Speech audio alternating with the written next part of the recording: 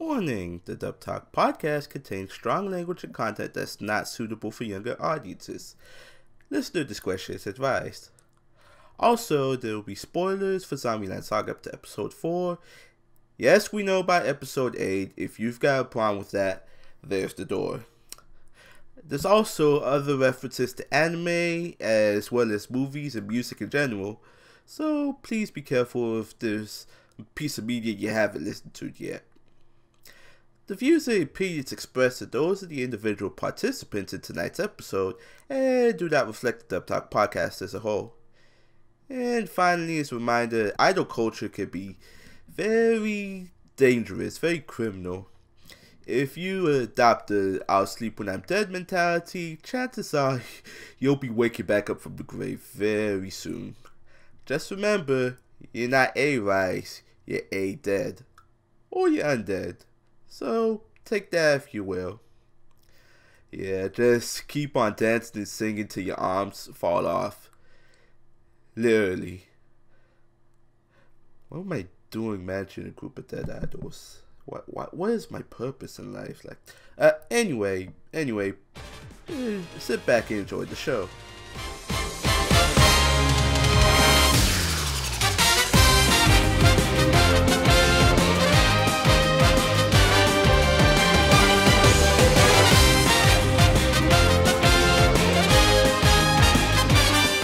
Hello audience, how are you doing this evening? Welcome to our brand new episode of Dub Talk, a wonderful musical extravaganza that doesn't feature the undead. Who told you that? That's not true. Get behind the curtain, get behind the curtain. Pay no attention to them. Welcome to your coming, dear, on this wonderful evening where we shall be discussing a brand new English language dub of a wonderful anime series known as Zombieland Saga. Now you might be thinking, why would they make an anime of that old movie Zombieland? To which I respond, don't be a smartass. You know exactly what it's about. The movie's not that old! I know that. Megan, don't you know by this point that anything that is more than 5 years old is automatically ready for the retirement home? According to some people on a Discord, Made in Abyss is a fossil. Oof. We don't speak of those people. They're not trustworthy. It is not just me who is here to talk about this English dub. We of course have my wonderful assistants here to help me out. We have Megan. Hey, I got the Twinkies. When are we going to Bill Murray's house? We have Noah. Cause this is thriller now. Ah. And we have Jamal.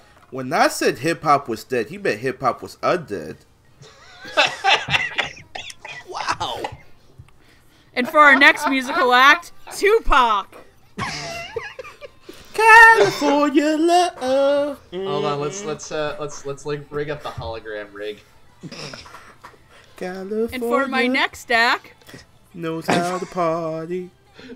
Finally, Tupac and Miku can be reunited as they were always meant to be. Oh, fuck off. I'm sorry, I don't ship Miku x Tupac. I ship Miku x Freddie Mercury, thanks. Okay. We have fun here. We're going to reference nothing but beloved deceased artists the entire night. I mean, that would be appropriate, given the topic of conversation. In that case, I'd like to pour one out for Murdoch from the Gorillaz. May he rest in hell. He's not dead, he was just in jail. Then why did they replace him with Ace from the Powerpuff Girls? Because he's in jail! What's the difference? Jail, hell, what's the difference? I'd like to pour one out. I'd like to pour one out for Kanye's dignity. No, you get that back I'll in there right now. I'll pull one out with you too, Megan. Alas, Kanye's dignity, we hardly knew ye. I like to pour one out for R. Kelly's career. Oh, wow. Oh, man. I say, Jamal, are you giving him a golden shower send-off? No. No. Megan. Megan, we had strict orders from the NDA agreement said that we were going to keep this respectable for the whole episode, and you broke it in the first 2 minutes. We dug up dead bodies. How are we respectable? At the very least, make sure that you say, okay, you guys were awesome, and we're not going to bring up the things that we'd rather you not remember us for. Oh boy. Good night, everybody. Anyway, you might be asking yourself, what is this Zombieland Saga? I saw that trailer. It told me nothing. Well, allow me to explain. Zombieland Saga is the touching tale of our protagonist, whose name I have here somewhere. Sakura? Thank you.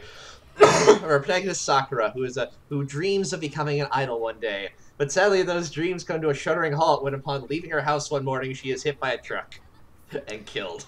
And remember, folks, the meat is more street when it's flattened on the street. Holy shit! I was gonna say, I watched Love Live once.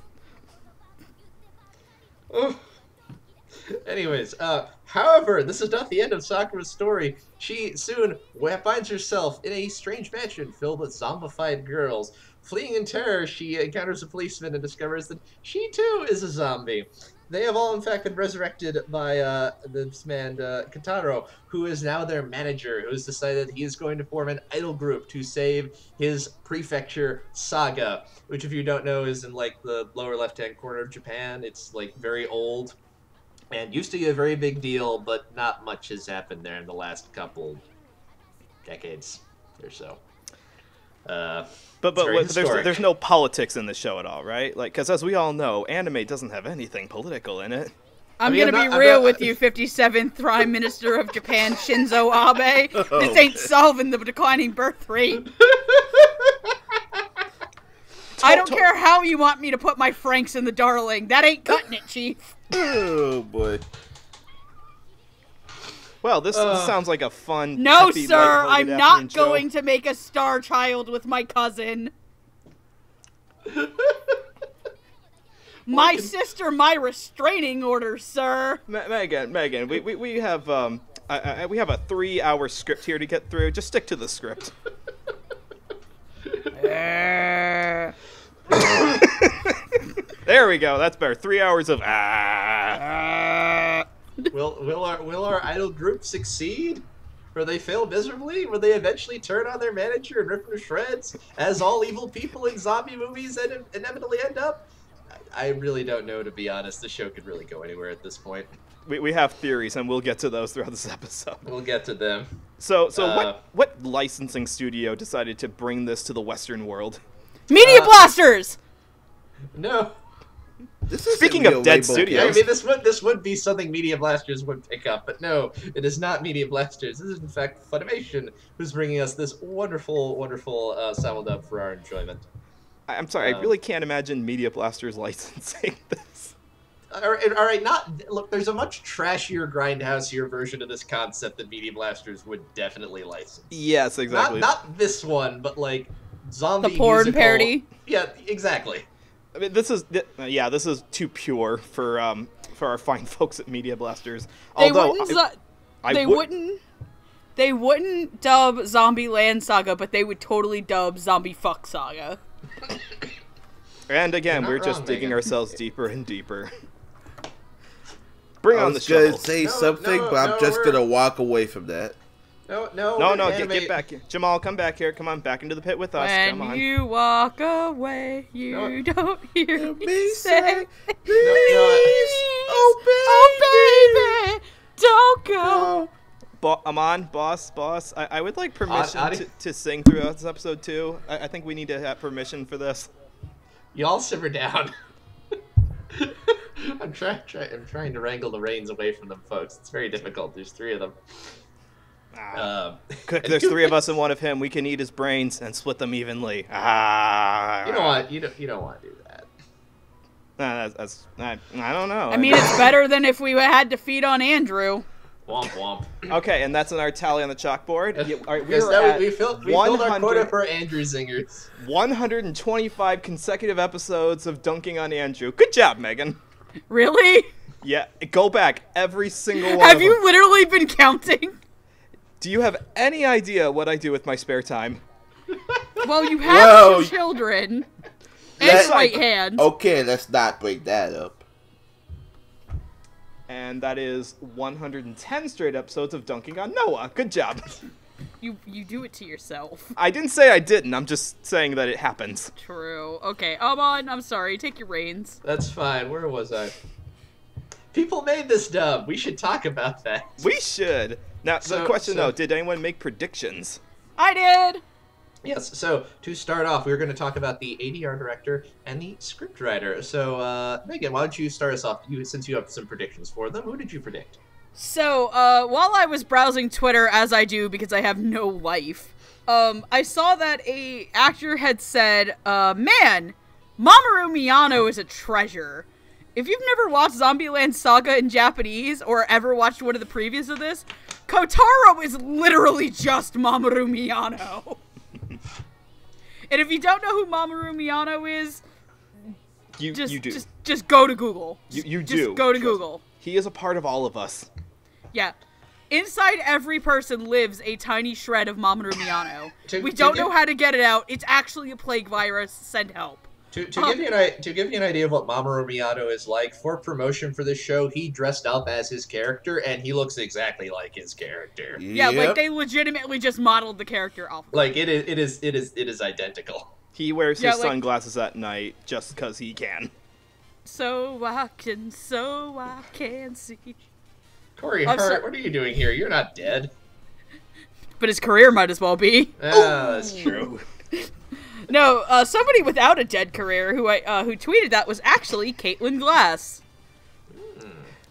So I figured if she was working on something with Mamoru Miyano in it, it would be this. I didn't know if he was in another show that she was going to be working on. And then usually when Caitlin Glass directed an Idol show, her writer was Kristen McGuire. So I figured, hey, that would be a good team up. My second prediction was actually Jade Saxton, because Jade worked on Kakario the last 2 seasons, and I figured if she was going to be on anything, it was either going to be this, or she was going to be on fucking Goblin Slayer. And then my other writer who I thought because she also had worked with Caitlin, so it could have been either or these people. My second writer pick was actually Caitlin Barr. Because they had worked together on Free, and once I knew what Zombieland Saga was about, which was a mix of idol and horror, hey, Caitlin Barr wrote Angels of Death. That was fun. Come at me, you little necrophiliac. As we all know, Zombieland Saga is Eddie from Angels of Death's favorite anime. That does make sense. So, but those were my predictions. All right, excellent. Noah, did you have any predictions? I did, and I'm afraid that, was it a lazy prediction? Yes, it was, but I still put Caitlin Glass as the ADR director, and it has nothing to do with the fact that she's directed a good handful of shows about musicals like Love, Life, Sunshine, or Fuka, or Show by Rock. No, not at all connected to that. I just picked her at random, decided to put her in there. Don't sue me. Nothing to do with past experience at all. It's not like once you get a director or a person that you think is going to be cast in a role in your head, it's kind of hard to think anything else, even if you know that it's the easiest prediction that you could possibly make. I did get a little more ambitious with my scriptwriter prediction because, like Megan said, a lot of times Caitlin works with Kristen McGuire with writing, but I didn't think Kristen for the writer. I actually thought Bonnie Klinkenbeard would be a good fit for the show because the show is... first and foremost, I know it's a mix of idol and horror, but I view it more as a comedy more than anything else.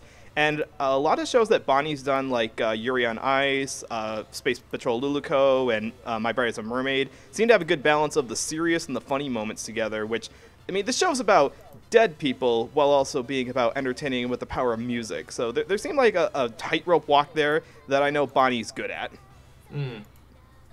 Makes sense. Jamal, did you have any predictions? Yes, I did. 3 for 3. I also had Caitlin Glass because 9 times out of 10, whenever there's a show that involves singing or so, Caitlin will always tend to gravitate towards that.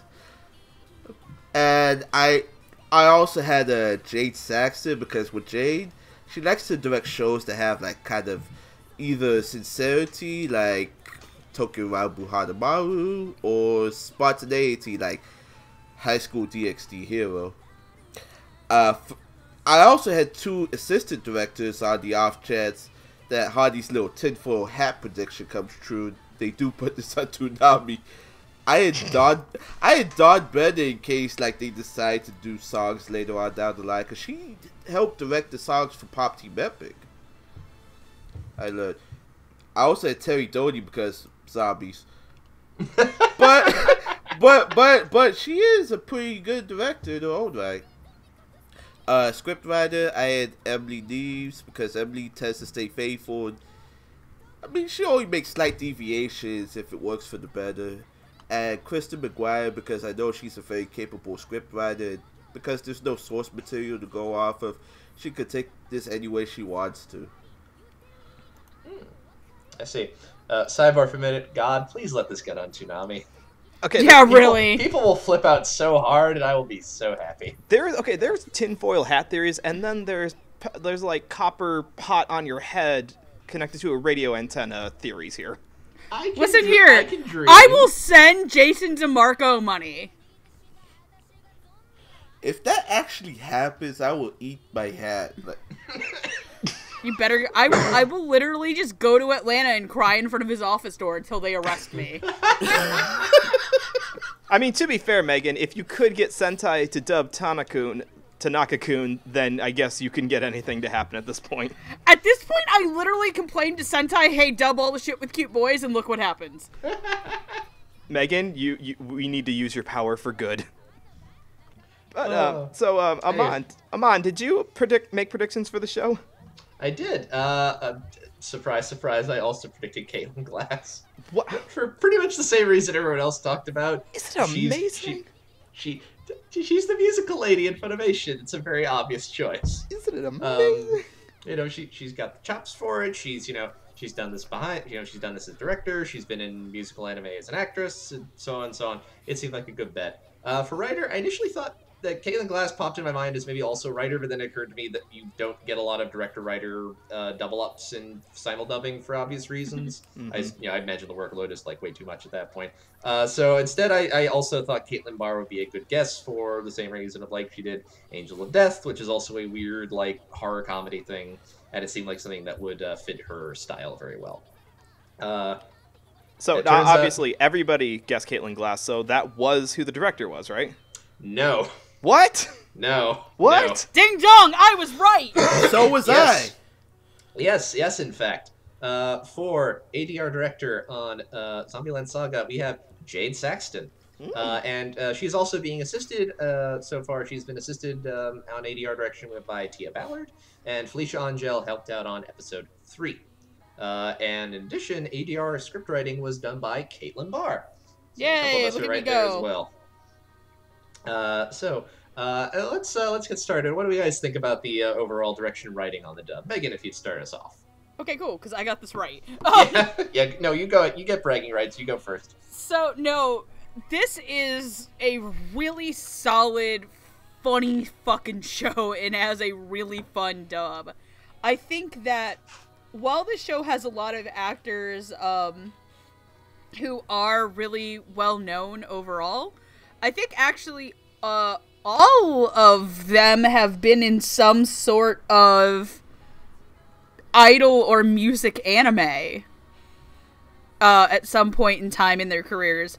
I think that there are a couple of obvious choice ones where they went, because I got one of the girls right for very obvious reasons, and I'll talk about it when I do my predictions. I love all of them. They bring so much personality to their performances. And I think the reason why is that they have such a solid script under them.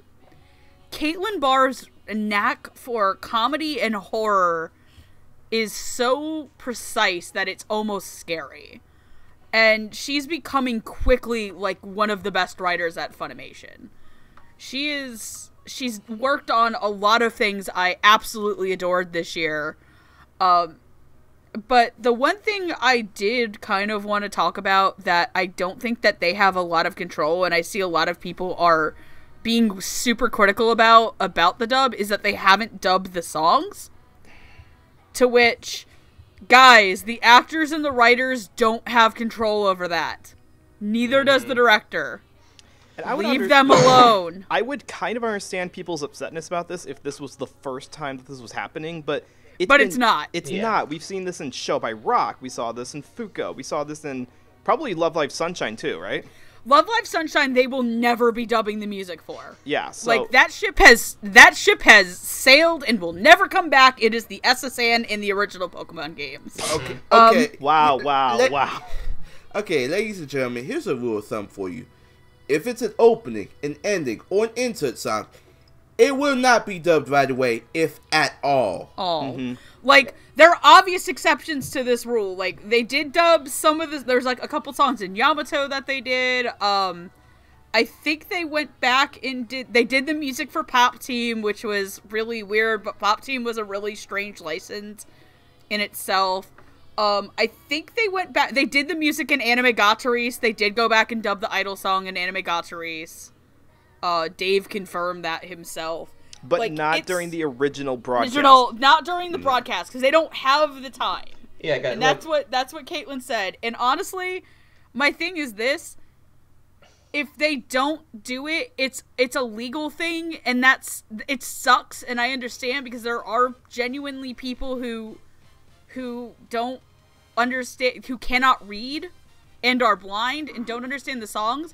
But half the time, Idol songs aren't actually conclusive to the actual plot.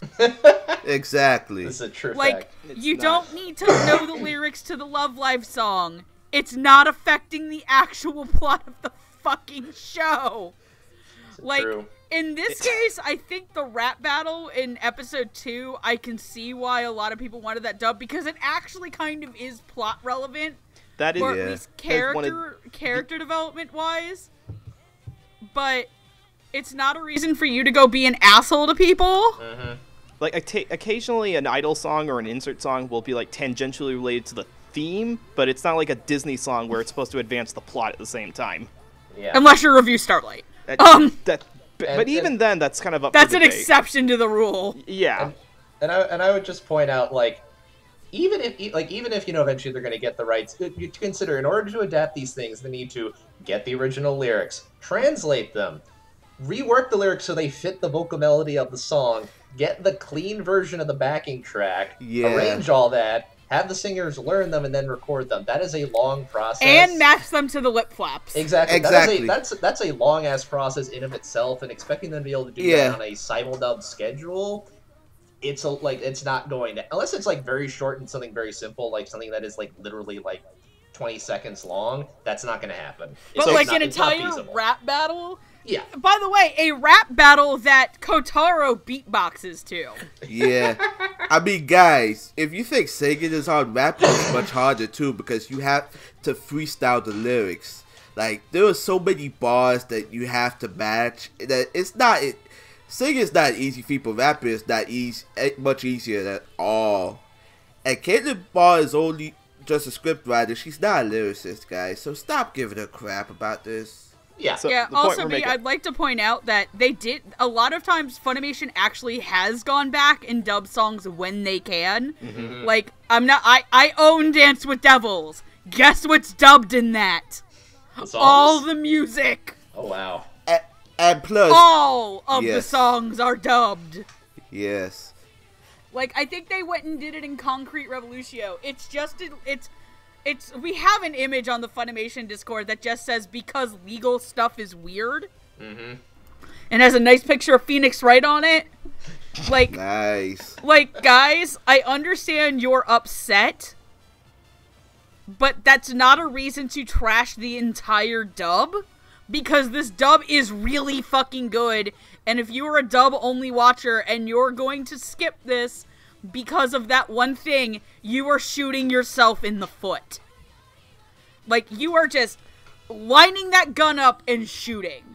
And, like, and I understand, there are genuinely people who are blind and cannot read who I can completely understand that for.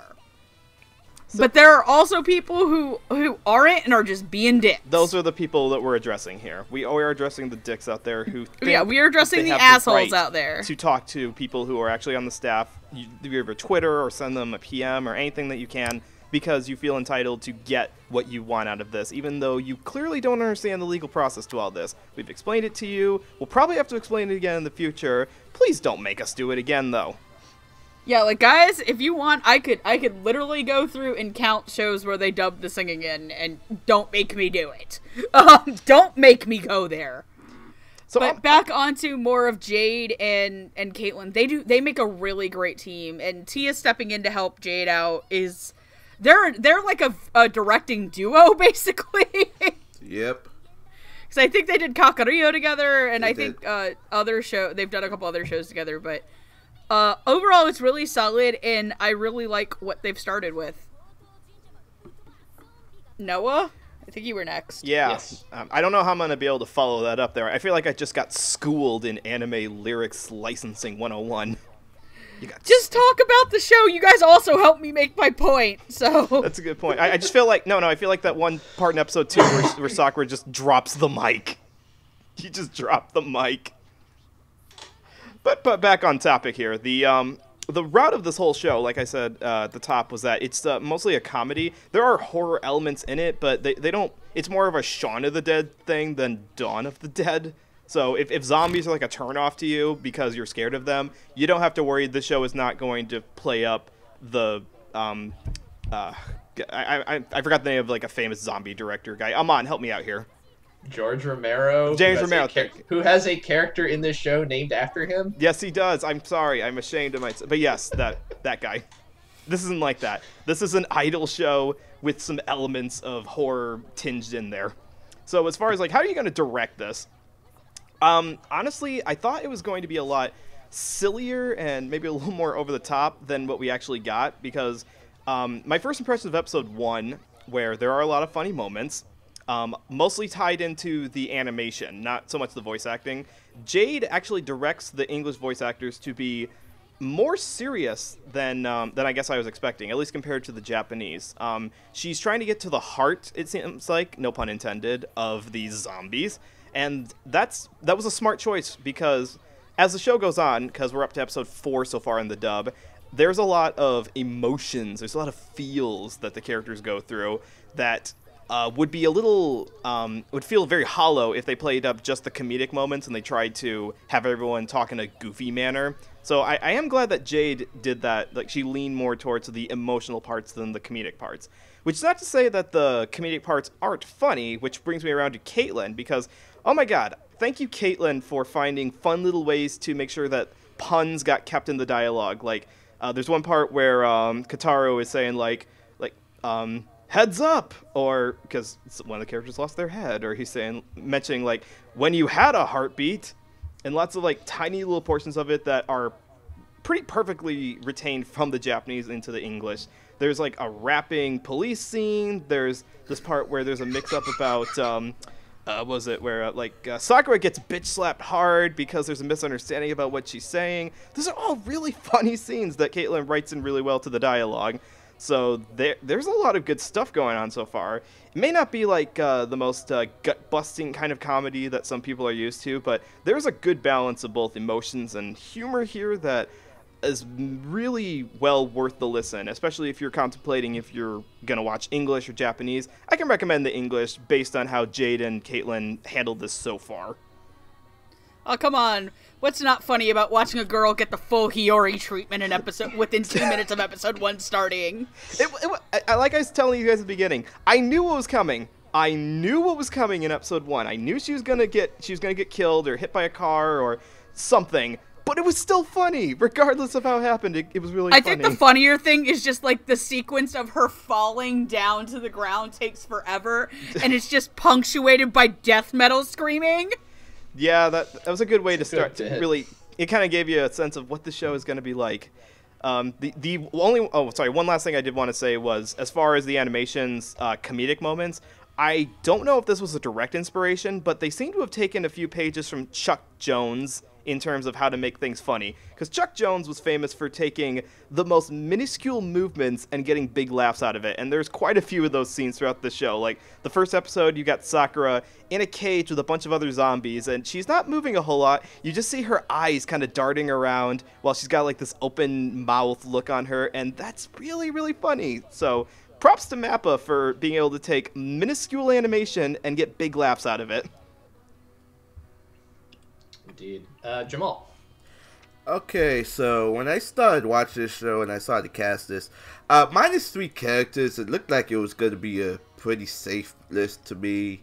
And then I started listening to the dub, I was like, holy fucking shit.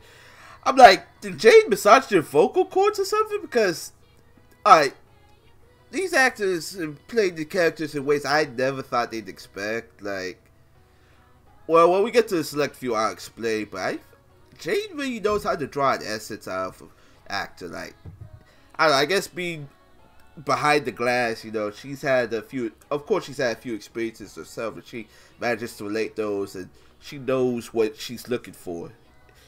I mean, I've seen that in a lot of other dubs, to which Caitlin Barr is a writer. Caitlin Barr is a very strong writer. She manages to combine comedy with the supernatural, the unnatural. Just like she did Hidematsuri, like, she took some of the simple touches that were in there and made them unique. Like, in episode 4, I think, when Kotaro's driving off to go sightseeing, he says the sight's not going to see themselves, but what I really found funny upon rewatch, in episode 3, when Saki is talking to the police officer, she says, "You'll never take me alive," and I thought... I was like... Saki's a treasure. There are so many little they play around with the "I'm dead." I'm really happy, and I didn't mention this in my part. When he says Wikipedia, they kept the bleeping noises. Yes. In. Yep. Yes, Wikipedia they did. is a brand that we can't mention now. Or like, there's like a thing I think one time where Kotaro hits, and this just speaks to how good the show is, like, just put together. He hits the chalkboard that's always with them, and it's upside down, and then he hits it back and he fixes it. Like, there's a lot of little shit like that, and I've read about some stuff that comes up in later episodes. There's something in episode 7 that's just gonna shock us, if you know what I mean. I haven't seen episode 7 yet, but I want to know about episode 5, though. Oh god, the previews fucking were like, I just saw chicken suits and I was like, oh lord. We're going to Raisin Canes. There is one line, I am willing this to you, Caitlin Bond. I know you can't hear me right now, but I'm telepathically sending this to you. I'm just hoping I get a clunky out of this. That'll make your life, Jamal. When you see episode 5, you will understand what I mean. That's all I'm gonna say for right now. All I know is bravo, ladies, bravo. Chicken suits. What? Don't think about it too hard, Noah. Just lie back and accept it. It's too late. I've already got a huge master thesis on this show. I got to add chicken suits. Hold on a second. I got to write. All right. Well, you're talking about that. I'll give my thoughts on the dub, which is that it's really good. Oh no, he's turned into a chicken. That's very unfortunate. No, this is a really well done dub. I'm enjoying this show a lot. I think in the Japanese, this felt like a very like wild, out there comedy, of the kind I usually enjoy, and I thought the dub has done a wonderful job of capturing that, but also making it its own. This is a nice, like, it's not like super adaptive. It generally keeps like the same tone, the same content for the most part, but it feels very like true. It's distinct enough that it feels like its own creation, and I really appreciate that. Like, the direction has been really good just in general. Everybody's like very funny. The writing is hysterical. I also want to give a brief shout out. We're not going to talk about him here because he hasn't done much as of episode 4, but the cop played by Austin Tyndall, who shows up periodically. And, oh god, bless you, Austin Tyndall, for the rap. He gets a cop rock moment in episode 2. Oh where, my god! There's a bunch of delinquents rapping in an alley, and he shows up to hassle them by continuing their freestyle. Oh my god! I just remember. You'll better bail, or else you go to jail. I just remembered something. I haven't heard him rap like that since "Is This a Zombie of the Dead?" It's really funny because I had a moment in episode 3 where the cop gets into Sakura's face and he's like, haven't I seen you somewhere before? Meanwhile, in the back of my mind, oh, Shiateo. I was like, motherfucker, that's Choken.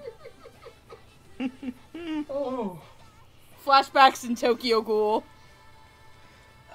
Yeah, it's and also like a lot of the big characters are very well cast. I think we also wanted to highlight Mike McFarlane's Metalocalypse character. Yeah, and his other like punk friend who shows up with him, who's played by Chris George. Yeah, Chris George. And they're very funny, and they don't do a lot, but they're just very funny whenever they're on screen.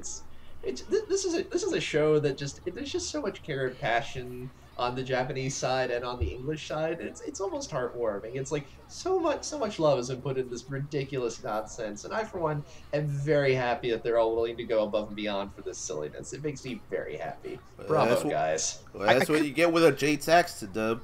Exactly.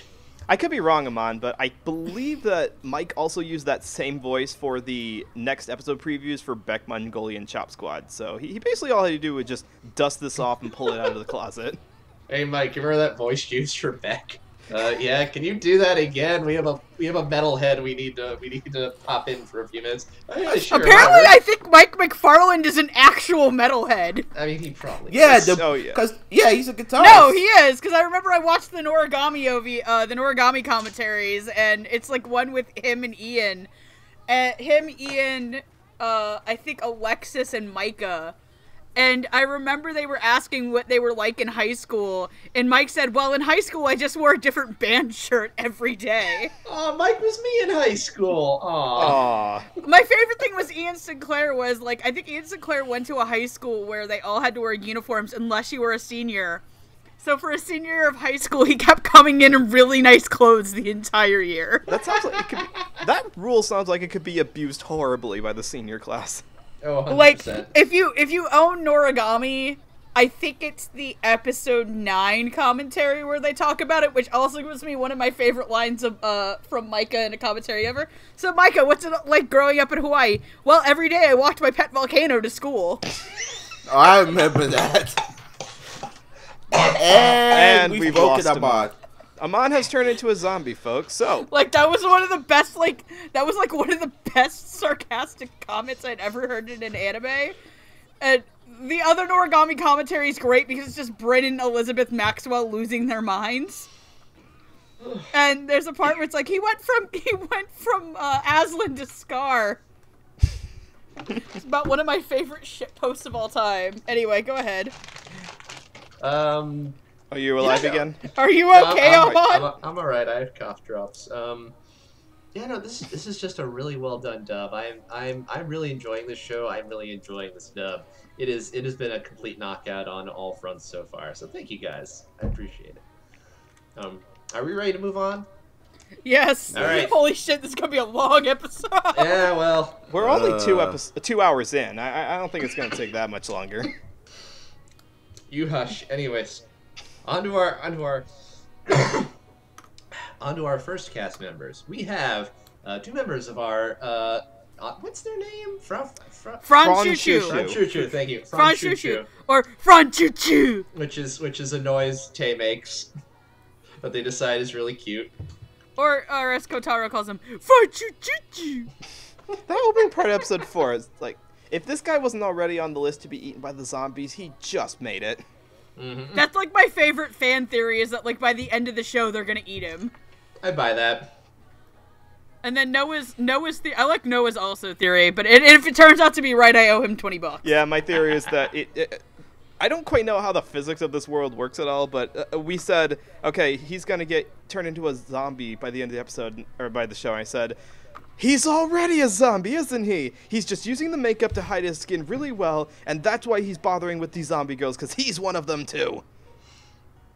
And if that turns out to be true by the end of the show, 1, I'm getting checked into the psychics lab, and 2, I get $20 from Megan. I'm enjoying that the anime this season that has got everybody like sitting around the water cooler discussing theories like it's Twin Peaks or something is the zombie musical. That really delights me. What's a water cooler? You What's work in Twin you Peaks? work in an office. You know what that is. We are high tech, okay? We have water fountains, and we have those high tech kinds where you just stick your bottle under it and it dispenses directly into the bottle. Yeah, We got a rock. I had one of those in college.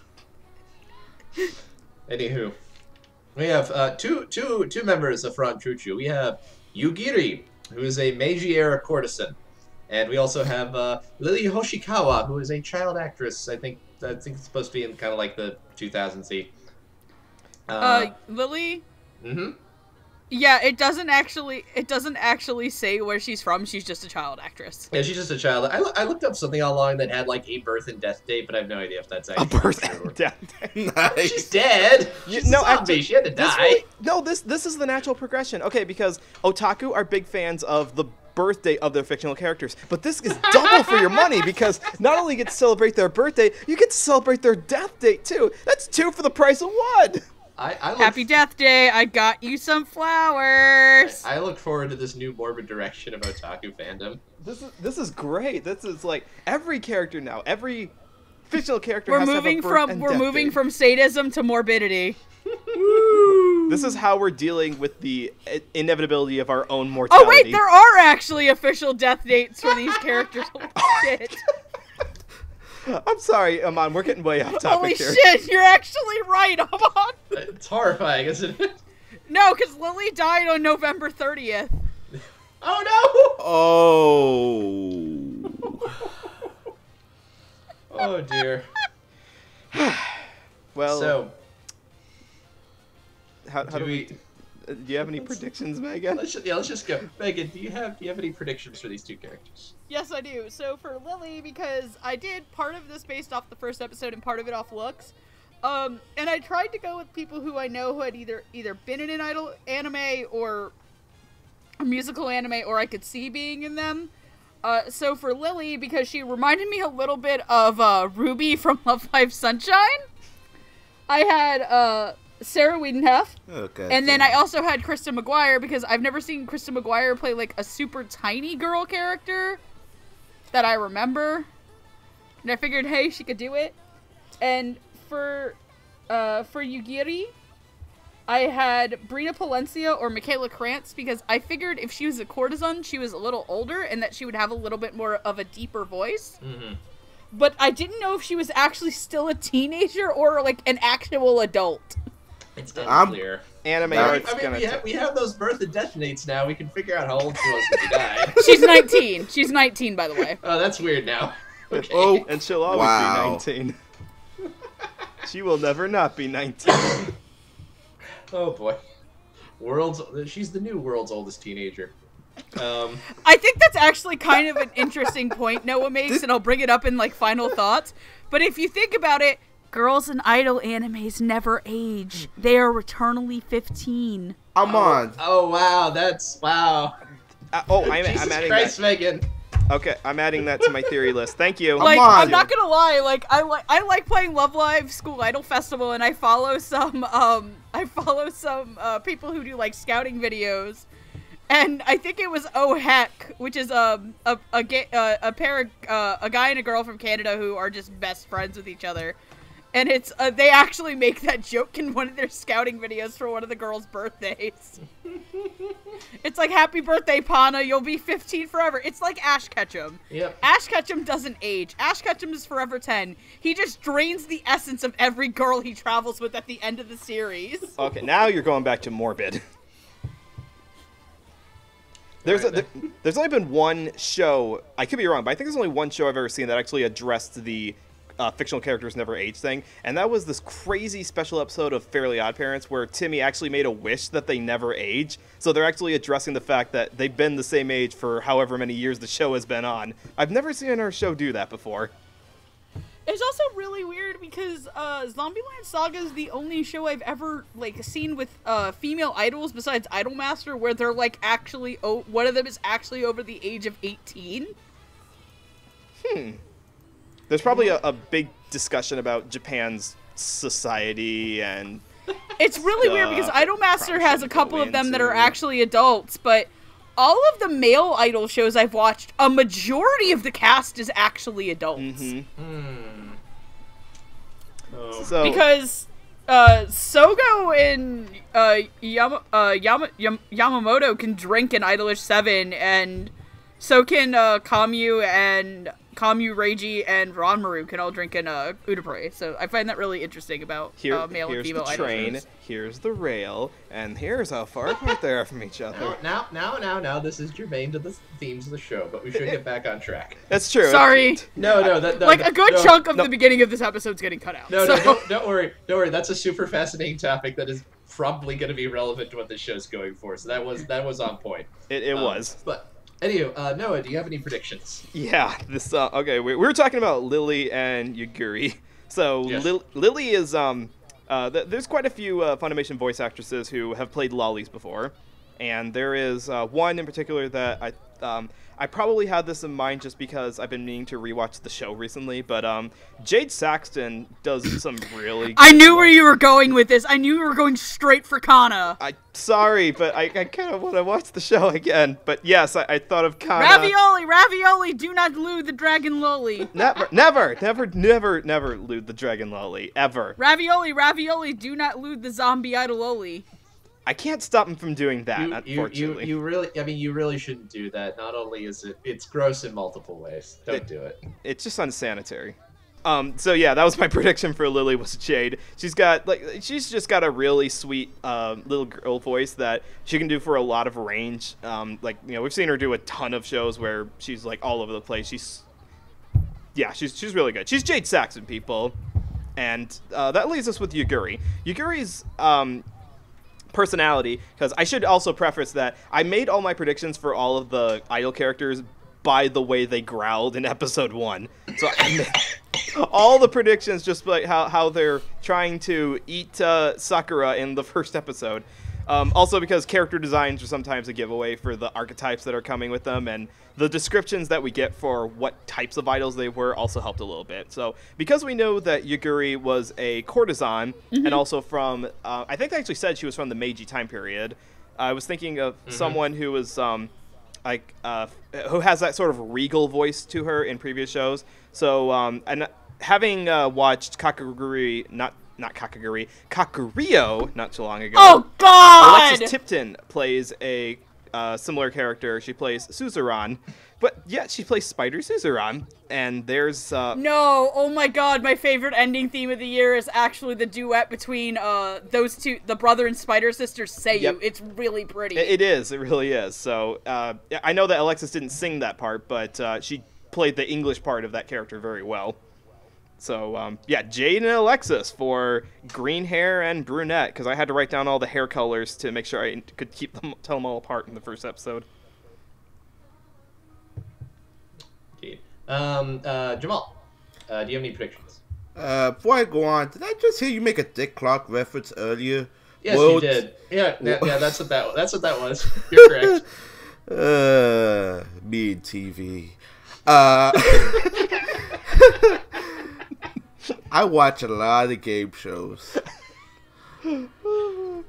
So for Lily, I kind of copped out with Love Life too, and I also had Sarah Wiedenheft. But I also had Bryn April and Madeline Morse because I know they could both do like high-pitched voices. But for Yugiri, this is kind of why I went off the beaten path. I had Tia Banner as my first pick because I've heard her. I've heard her do deeper sensual voice before. I also had Bryn doing her natural voice actually, because her natural voice is her big girl voice, really. And I may have typecasted a bit. I went Jamie Maki. Has she played a courtesan in a show before? I mean, she can. I've heard her do that kind of voice. Yes, I can't remember off the top of my head, but I know she's capable of that. Okay. I mean, does panty count? No. No, hell no. She's courted a lot of sans, if you know what I mean. Try the right ballpark, though.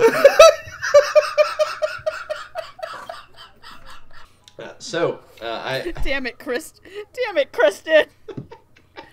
There's just a picture of David Mills. He's like in my natural habitat, and it's him holding 2 different Starbucks items. And Kristen just goes, double fisting it, eh?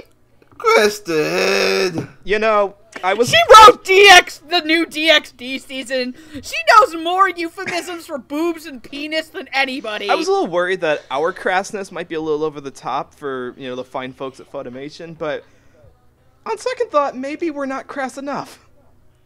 No, if there's one thing I've learned about anime nerds is that they all seem like they're sort of innocent and they don't know anything about sex. That's really not But true. we know every euphemism really for the not devil's true. sausage. They are horny as 76 trombones leading the big parade. Trombones. I am Bone. I'm gonna steal that metaphor for future use. Amon, did you do your predictions yet, Amon? No, I did not. I do have some predictions. God, we're 6 hours into this episode. So, for Lily, I also thought Jane Saxton might be a good pick. I should note a lot of my picks involved going to the cast page for a couple of musical shows I know have been done in Funimation. And it's all right, can they sing? All right, they got the right voice range. Cool, great. Because I haven't actually watched a lot of them, I'm sad to say. So I also thought Jade Saxton would be a good choice. And for Giri, I actually thought Monopriol might be fun, because I'm a fan of her big girl voice, and I thought that would be a good fit for this character. You are right. I can definitely see that happening. Indeed. However, in actuality, excuse me, Yurigiri is being played by... Don't turn off, tablet. I need you for my notes. Yurigiri... How dare you fail me, technology! Yeah, and once again, technology has been the end of me. So not only is Amon a zombie, but so is his technology. It's a sad fact. By the end of this episode, you, the viewer, will be a zombie too.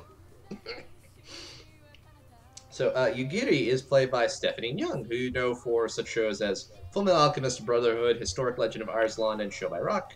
And Lily is played by Sarah Wiedenheft, who you know for such shows as Blood Blockade Battlefront, Classroom of the Elite, and Miss Kobayashi's Dragon Maid. Megan, let's start us off. What do you think of these performances? So, one of the things I really like about Lily is that Lily is definitely supposed to be the stereotypical, cutesy little lolly girl type that if you know that there are people who just genuinely enjoy this character because they want to love and protect with double C's this sweet, innocent child, and the other, 1.01% of that population deserves to be sat down by Chris Hansen and go to jail. Mm-hmm.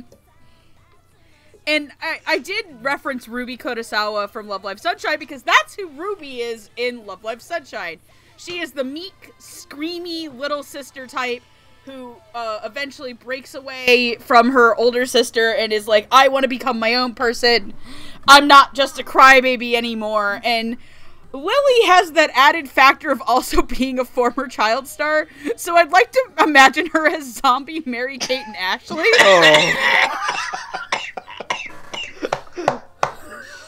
Wait, how is that any different than the real Mary-Kate and Ashley? Ooh. Shit. Ah, you got me there. But no, I really like Lily because Lily sounds like when she died, she was on a sugar rush. She died from the sugar rush. Sugar rush. SUGAR, jump into your car because I knew you were gonna. Damn it! As soon as the words came, I was like, "There's gotta be a Wreck-It Ralph reference here somewhere, isn't there?" I don't get it, but there's. You've never seen Wreck-It Ralph? Nope. Oh my God, you need to watch Wreck-It Ralph. Especially with the sequel coming out, yeah, we gotta take you to see it. No, Wreck-It Ralph. I think that's AKB48 if I'm right too, isn't it? What? I think that song is sung by AKB48. I have no idea. I need to look that up while I talk about this. No, so one of the things I really liked about Lily as a character is that every time it is AKB48. Insanity. Making it even more relevant than normal because AKB48 is a famous idol group in Japan. Yeah, I mean, I know next to nothing about idols, but even I am at least nerdy enough to know who AKB48 is. That's actually they are the reason behind my favorite joke in all of Token Rambu. There's an idol joke in that show too. But no, one of my favorite things that it's an interaction that she has is that she never seems to break this persona of being an adorable little kid. And she's kind of the one that helps them come up with the Fran Choo Choo name. She's one of the first people who, like, is really into actually being an idol when, I and Junko are really kind of like, I don't know about this shit. This Kotaro guy is really sketchy. Why are you following him? But some of my favorite lines from Sarah Wiedenhef as, Lily are when Psyche keeps calling her Squirt. And she's just like, my name is Lily. And it's just like, my name is Lily. And, like, she gets just progressively more angry. And then there's Stephanie Young as Yugiri, who I never thought that of all the people to ever be in an idol anime, except for if I'm right, Stephanie Young is in Shobairock. Yeah. Mm-hmm. She's Darudayu. Yeah. Mm-hmm. She's Darudayu. I totally forgot she's Darudayu. And she sings in that. Oh, yeah. Which is awesome, because I think Yugiri helps in the rap battle. Oh, yeah. She doesn't sing in it, but she does play the... She goes, yo! It plays the shamisen. Yeah. And she does some vocalization. I am under the belief that Yugiri gets some of the best lines in the show. Mm-hmm. Because she never breaks speaking as if she is from the past. And she was a courtesan. Which means she's probably sucked a few dicks. Oh my god. Really? Okay. I was going to say something else, but you threw me off the rails there, Megan. But no, I think Stephanie Young brings, like, a really, like, regality to her voice, and I like that she sounds older than all the other girls, which, even though the character's 19, I think it really helps, because I think you're supposed to think she's an adult, but she's not. Mm. And she gets a really nice stuff in episode 4, because she's like, I've never seen a modern town before. Because, again, she didn't live through that. And she also has, like, I think this one line about going home and performing pleasure for everybody. And Sakura just responds, yeah, we gotta work on your phrasing. Mm-hmm. And I think Stephanie Young's, like, very earnest and regal and steadfast performance as Yugiri really, really sells the character for me. Because you're just like, man, you are Stephanie Young. You have played fucking queens before. This is hysterical. Jamal, go ahead. Or Noah, go ahead. I think Noah was next. Okay. What was I going to say? I remember what I was going to say now, before Megan threw me off with the dick-sucking joke. I just realized about this show. It's a bunch of different people from different time periods brought together for one maniac's presentation. Guys, this is Kotaro Tatsumi's Excellent Adventures. Oh, no. Dude! Dude, except for he has a van instead of a phone booth. And he doesn't have George Carlin, he has a zombie dog. Anyways, we were talking about Lolly and Courtesan, and in that sense, I know I have to watch Love Life now, because the fact that both Megan and Jamal predicted accurately that this character is voiced by Sarah makes me think I probably am going to have to watch Love Live. You would actually probably genuinely like Love Live Sunshine. You'd also genuinely like Idolish 7. I already did. You already showed me an episode of Idolish 7, and I fully admitted, without guilt, that I did enjoy this episode that you showed me. True. I finished Yuri on Ice. I will finish the rest of the Idol shows in 2019. 2019 will be the year of all of the idols. Possibly. So, good things on the acting here, though. Sarah is so distinguishable. Like, her voice is so recognizable that even in the first episode where you see her character design and you hear her growling because she hasn't woken up yet, you could tell it's Sarah because her voice is just that distinct. And that's perfectly fitting for the show itself. One thing that is distinct, though, in this performance is she has her usual cutesy voice that she's used for a lot of shows we've heard before, like Alison Zoroku or Kobayashi's Dragon Maid. But in this show, she seems to give Lily a younger speech pattern, like intentionally trying to sound like a little kid, where some of the words get cut off at the end, like they're not fully spoken all the way in the way a little kid would. And that's fitting for the character. So it's kind of nice that, for as recognizable as Sarah is, that she still has some uniqueness to it that stands out from her other performances. Like, I hear this, and it sounds different enough from the other Sarah roles that I've heard her in before. Stephanie surprises me, because I don't have, like, a go-to role when I think of Stephanie Young in terms of, like, stuff she's done in the past. But in this one, it's definitely the most regal sounding of the group. And I like the fact that she doesn't really have, like, a full-on accent. Like, sometimes these Meiji-era characters will be given, like, a British accent to emphasize a regal, I'm from an old world time period kind of voice. And I like that Stephanie doesn't go that far. Like you were saying, Megan, her regal voice helps to sell the character, because she doesn't get a whole lot of speaking lines in the first 3 episodes. But the parts where she does speak definitely helps define her from all of the other characters. And that's a good point on the show, is that all 7 of the idol characters are distinct, not just in where they're from, because they are all from a different time period apparently, but also that they're distinct in personalities as well, which, yeah, I know is kind of a trope of idols, that you need a wide range of characters. And in this sense, between Sarah and Stephanie, we get very diverse vocal ranges as well. So I give 2.5 thumbs up for both of these. Nice. Jamal. Okay, so with Lily, like I said, I thought some of this casting was going to be safe, and then I started listening to the dub. I don't know how, but Sarah manages to sound higher pitched than she ever has before. Like, and I've heard Sarah in higher pitches. So when I heard Lily, I thought that this was kind of impressive. Like she manages to combine, I don't know, I guess, most of the aspects she learned growing up as a child actress with, I don't know, being an actual child, I guess, and you know, the thing that some people do, they actually be children at first, and sometimes. Okay, sometimes pretty much when people tell you act your old age, sometimes you act more mature than you really are, you know? Mm-hmm. And that's why it sense from Lily. So the fact that she can play a higher pitched character but still manage to act more mature is very impressive. Especially if it follows Sarah on Twitter. So overall Sarah did a pretty good job.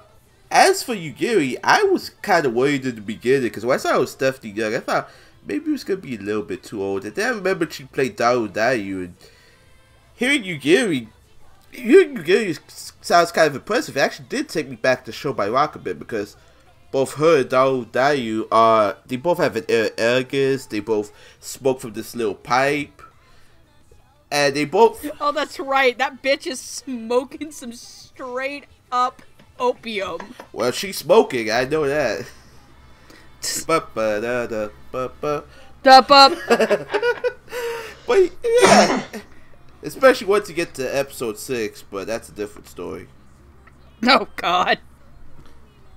Anyway, Stephanie manages to be very impressive in this role. It blew my expectations of her out of the water. Out of the mud too, but anyway, Amon, you have any thoughts on these two?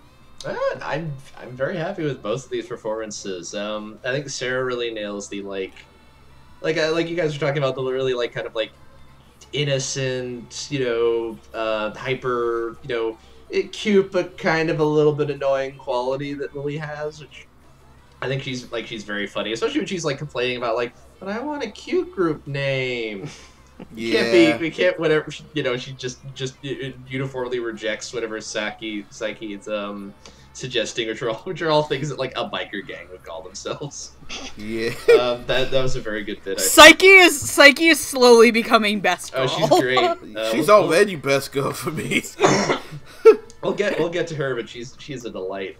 She just really nails that quality where it's like, in that way where it's like it's not actually annoying, but it's sort of like, you are that character, aren't you? Yes. It's just really well done, I thought, and I really enjoy Stephanie as Yugiri, just for she brings all this like class and regality, and she like very much comes off as this, she has that, she seems very, like, I actually did not think she was supposed to be a teenager. I actually assumed mentally it's like, oh, you're clearly much older than all these other people.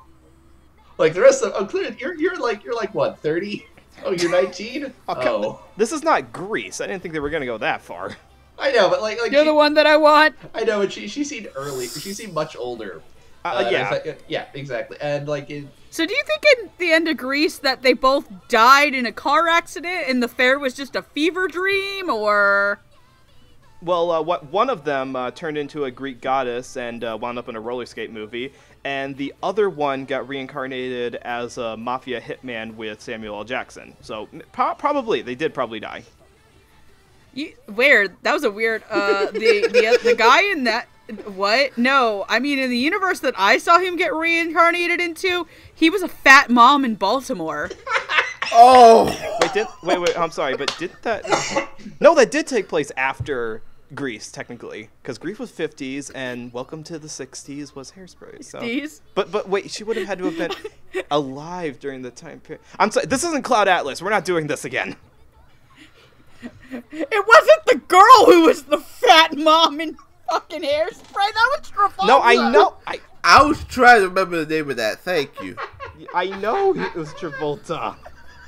And look, if I could be married to Christopher Walken, I would be too, okay? But we can't all be John Travolta. Welcome back. Living the dream, Travolta. Living the dream. Welcome back, Carter. How many references can you squeeze in one? I'm sorry. As many musical references as I can.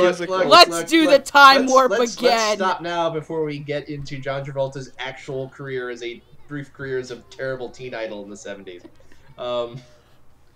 Instead, tonight we will talk about Marky Mark and the Funky Bunch. No, God, Megan, no. Stop that. We need to stop talking about that, and we need to be staying alive, staying alive, staying alive, staying alive. I'm sorry, Amon. You probably want to kill me now, don't you? No, that is. Again, we're talking about zombies. That is a really appropriate song. Anyways, trying to bring it back around. Stephanie is very fun as Yugiri. She has very funny lines, and she always delivers them in like just this wonderfully straight manner. She's very much the character who like is much funnier than her own performance would suggest, if that makes any sense. Like she plays it like very like just I'm a professional. I'm this regal classy lady who's used to entertaining people, and it's a lot of fun. I like her a lot. These are both very good performances. Thumbs up all around. Are we ready to move on to the next segment? Yeah. Yes. All right. So next up, we have more idols. Shocking, I know. We have Hisei, who was a part of the early 2000s idol boom in Japan. She's got this nice black haircut. And we have Junko Kono, who was a big name idol in the 1980s. She's got a white haircut, and that's why I put them together, because they kind of contrast visually. You mispronounced it, Amon. Her name is Junko. Is it Junko? No, that's what she gets miscalled in episode 4. Oh, okay. Question: is it Heisei or Mizuno? Because I have Mizuno on mine. I think I want to say I got this off. Here's what happened. Her name is Mizuno, but she's from the Heisei period. Oh, that's probably what it. I probably misread the screen cap when I was writing stuff down. That makes sense. Yeah, there's a lot of information to keep track of. Well, editor, change that. Anyways, Megan, did you have any predictions for these characters? For Junko and I? Yes. Yeah, so we'll start out with Junko. For Junko, I thought she was going to be a bit more of a quieter character. And she looked like she would be kind of like more of your quiet, more soft-spoken person. So I actually went with Megan McLean or Danny Chambers because of their performances respectively as Ray and Chisei. Mm-hmm. And for Junko, I say Junko or I? Junko. Okay, cool. So for I actually had Tia Ballard or Felicia Angiel. They just kind of both screamed Felicia or Tia to me, and those two are a dynamic duo of friends, so I figured it'd be one of the two of them. Cool. All right, Noah. Let's see. I'll go with I first. For her, I predicted. I think this was. I'm not quite sure why I put her here. I think it's. I put Dawn Bennett for I's voice. And, again, I wish I remember exactly why I put this one here. I just wrote down she's got a regal period voice, just because I's got a look of, like, a more composed person, and I don't know, I guess, I was trying to fill out, like, all the voice actresses I knew of who have been in musical shows, so I had Dawn Bennett there. Junko was actually the last one that I filled in. Like, I had all the slots filled in, and I had a big gaping hole in what do I think Junko's going to be, because I didn't really have, like, an idea about what's a 1980s idol supposed to sound like. So the only voice I had voice actress that I didn't filled in yet was I didn't have Caitlin Glass anywhere, and since I thought she was going to be the director, I also thought that she would want to be in the show itself. So I thought, okay, I don't have her anywhere else. I'll put her as Junko. Very scientific way to predict characters. Indeed. Jamal. For Junko, I also thought quiet, soft-spoken characters, and I had Shermie Lee. I also had Caitlin Bob because I figured, she'd want to get in this one too, but I also had Britt April because I thought if they were going to pick her for anything, she does do quiet, soft-spoken easily. For I kind of went with someone with a natural voice, so I had Kristen McGuire. But I also had Jade Saxon because I figured she'd want to get in here too. But I also had Ariel Graham because I really liked her performance as Mao and Hinamatsuri, and I'd like to see her do more things. Ariel Graham. Was she in Seven Mortal Sins? Oh God, no. Oh. There's a girl in Seven Mortal Sins who I really, really liked as an actress, and I think she's only popped up in, like, one other thing, and it upsets me. Anyways, for my predictions, for Junko, I also thought Britt April might be a good fit. And for I thought FEU might be a nice fit here. Because I like her, and I feel like the things I watch tend to not cast her in them. So this might be a nice role for her. Wait, who? FEU? Althea. Oh. Okay. One day I'll learn how to pronounce names correctly. What I'm getting from this then is that Amon has not watched Gosick yet. No, I haven't. I'm gonna be straight with you guys. Most of my anime watching habits is what shows am I on for the podcast, and that tends to dictate everything else. So what you're saying we've already done Gosick. We need to do an FEU marathon so you can watch more shows she's in. I'm watching Gosick for the first time next year, I think. Amon, get yourself over to Megan's place. Fine. I was gonna say, have you watched Assassination Classroom yet? Yes, but all the way through. No, not all the way through, and I'll be entirely honest. She's I'm entirely honest. She's that shows so many characters. I have a hard time keeping track of who's who. She's the blonde-haired girl, Rio. Okay, I've seen the whole show, and even I don't remember which character you're talking about. I can actually, if you actually pulled up a cast of the Assassination Classroom characters and just flashed a card in front of me, I could probably do most of the cast. And this is why we're putting you on that Jeopardy episode where every column is just name that anime voice actor. Oh no, if you want a more terrifying thing, pull up the Token Rambu Hanamaru cast. I can do it completely from memory. Yeah, she can do that. No. And that's like 60 plus characters. Are you a witch, Megan? No, but I am obsessed. So, speaking of obsessed... I'm not lying that at, like, the next con, one of you better fucking do that to me. Alright, we will. Who voices these characters? In actuality, I is in fact voiced by Britt April. What? I know, I was amused to see I was not the only one who selected her for this group for the wrong character. And Junko is played by Amanda Lee. Britt April you might know for such shows as Assassination Classroom, Interviews with Monster Girls, and Show by Rock. And Amanda Lee you might know for such shows as Anonymous Noise, Kakeru Ryo. Kakeru. Just enough vowels all in a row to mess me up. And Magical Girl Raising Project. So Megan, why don't you start us off? What do you think of these performances? I actually had Amanda Lee predicted for another character, so I was actually really surprised.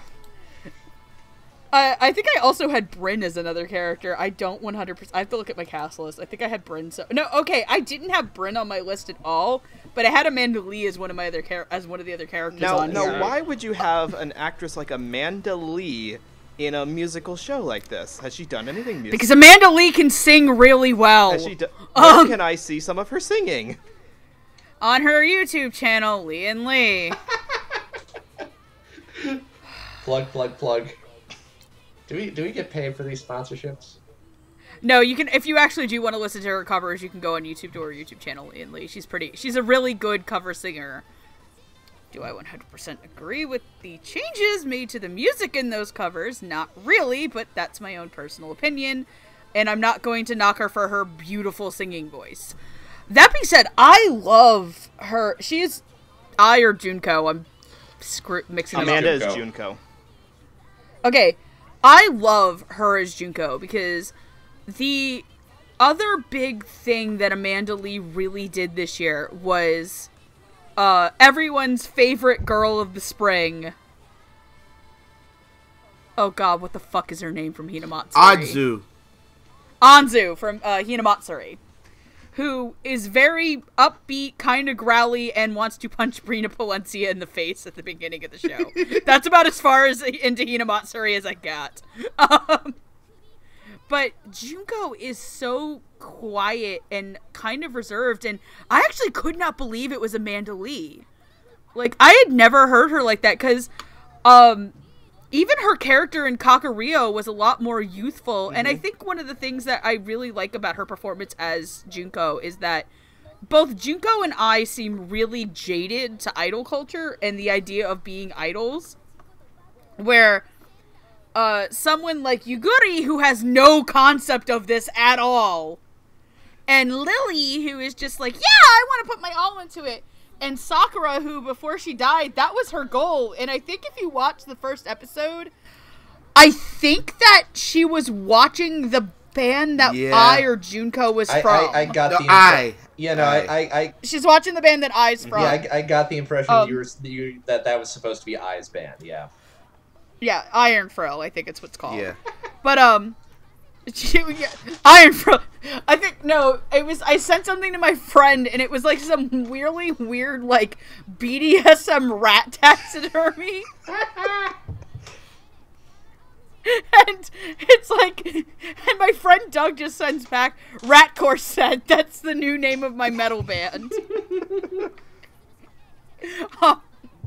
But I just like how Amanda Lee didn't do, I think, with Junko, what we expect from idols.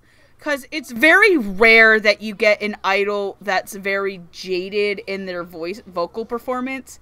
It does remind me a little bit of the girls from Saint Snow from Love Live Sunshine, but taken to like an nth degree of this is serious business. But there's also something that's just very deeply, I think, lost in her heart. And the same can be said as Bryn April, as I, who I think has even more baggage than the others. She's really the most resistant to being an idol. And I think that there's something there, and I feel like she's going to be one of the characters that's kind of the last to really come out of her shell. And I also couldn't, I want to say I couldn't imagine this was Bryn, but then I remembered Historia Rice as a character exists. Mm-hmm. And it reminds me a lot of her season 3 Historia performance, which is really weird because Historia is hardcore AF. Damn straight. God bless, the best moment in Attack on Titan is when she just smacks Eren and goes, "You're an idiot!" It's like, thank you, I've waited 3 seasons for this. But I really love them, and I'm really happy to see that, especially for Bryn, who was the peppy, happy, idol, I'm gonna make everybody feel really great, character in Show by Rock, to see her playing someone so jaded is great. It's just like, you get drunk once. You eat one edible and you're just like, fuck this world. That being said, I'll hand it on over to Noah. This show makes a whole lot more sense if you see I as an extension of Cyan's character from Show by Rock. Just like her, she's Cyan's shadow, the other self. Well, I mean, you could. You'll never see it coming. No, you won't. Oh boy. Yeah. Not like that. No, just never mind. Oh. Back on happier topics. I want to talk about Amanda's Junko because when I was saying before that all of these kind of shows that have a diverse cast need to have each character be slightly different from each other, I feel like Amanda's interpretation of Junko is to fill the girly girl vocal quota that we need in the whole show, because she's the most vulnerable sounding out of all of them. Whereas by episode 2, almost everybody has kind of accepted the like, yes, we're dead, yes, we're zombies, let's just roll with it. She's the one who's still having trouble coping with the whole thing. She's still scared, and she's got this timbre that Amanda gives her, which is, I wouldn't say it's quieter, but it's definitely more vulnerable sounding than everybody else. And I like the attitude that she gives it, because I didn't know what a 1980s idol was supposed to even sound like. So it gives a distinct voice to Junko that none of the other ones have. And it also really helps in like the episode 2 where they're trying to run away, and you buy the I'm trying to get away from all of this, I don't belong here kind of mentality. And then moving on to Your Bryn in April, her voice is one that I'm not really used to. Damn you. You're welcome. One of you got that. Oh, I got that too. I just ignored it. You can't ignore my puns. Puns will live forever. We may die and become zombies, but puns will live forever. Anyways, Bryn's voice is one that I also, kind of like Megan, I don't usually hear her as in her normal voice, in her big girl voice, because I'm used to her in stuff like in like Show by Rock or in First Love Monster, where she's got her, her peppier. What? He was on that episode. He suffered with I'm me. allowed to reference it.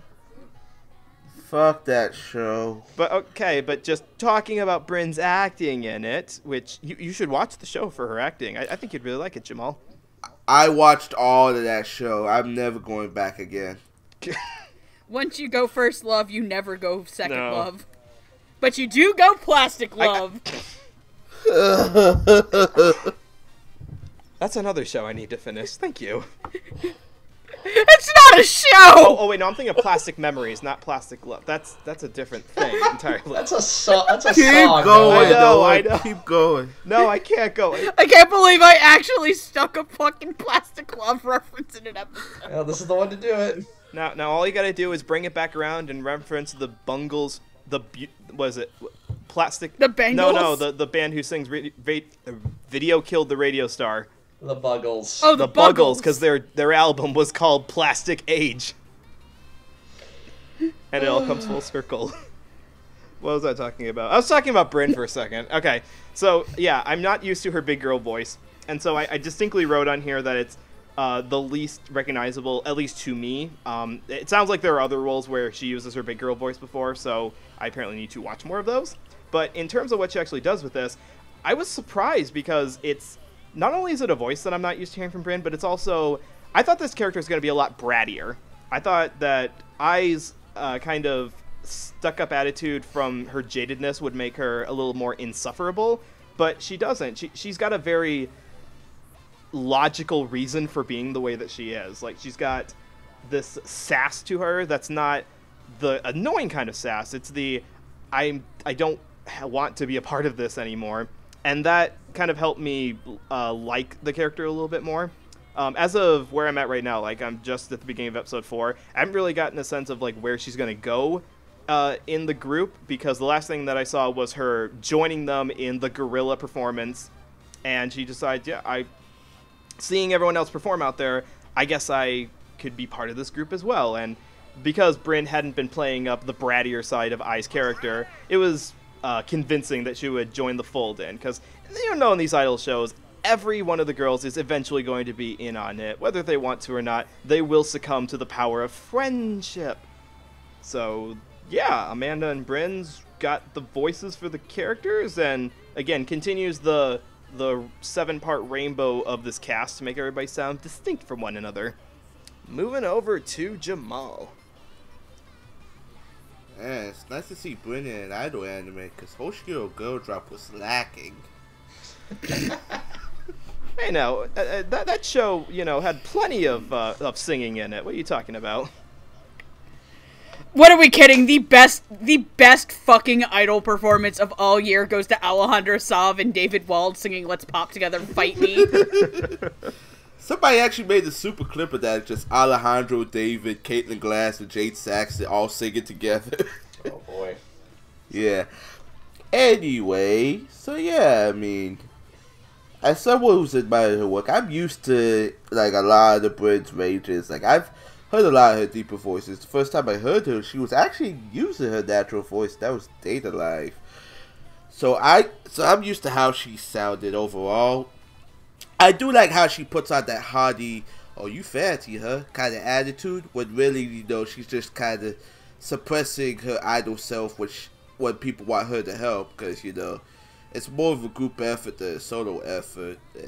To which Amanda Lee's performance as Junko, it was kind of reminiscent of her performance in Cardcaptor Sakura, to where, you know, she could be. I did not get Akiho at all in that. Akiho was way too soft for that.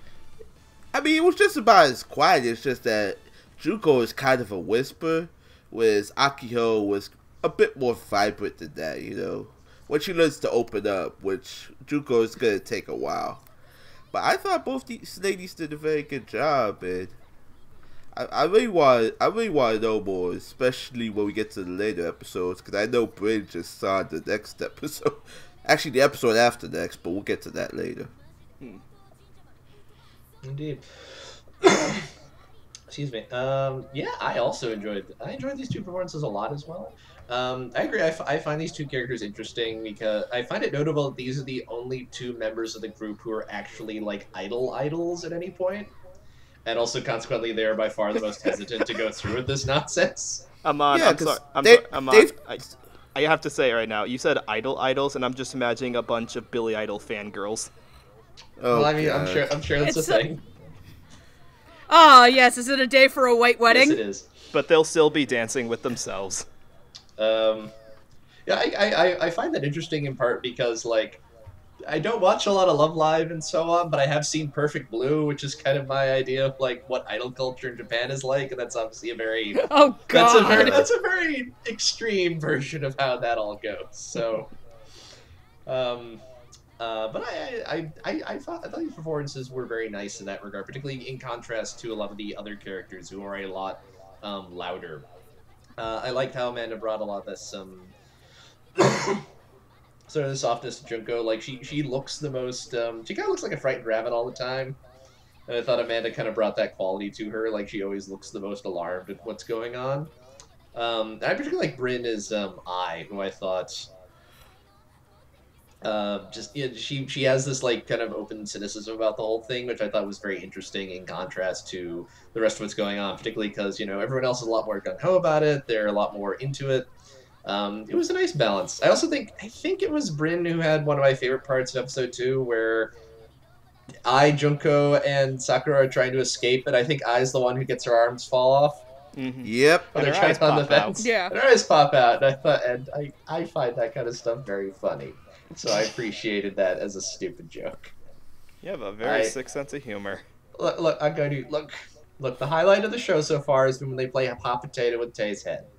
Yes, it is. That's hilarious, and you will not tell me otherwise. That is great. Anyway, but yeah, no, I like both of these performances. They felt very strong. I'm very curious to see where these characters go from here. They feel like characters who are going to be...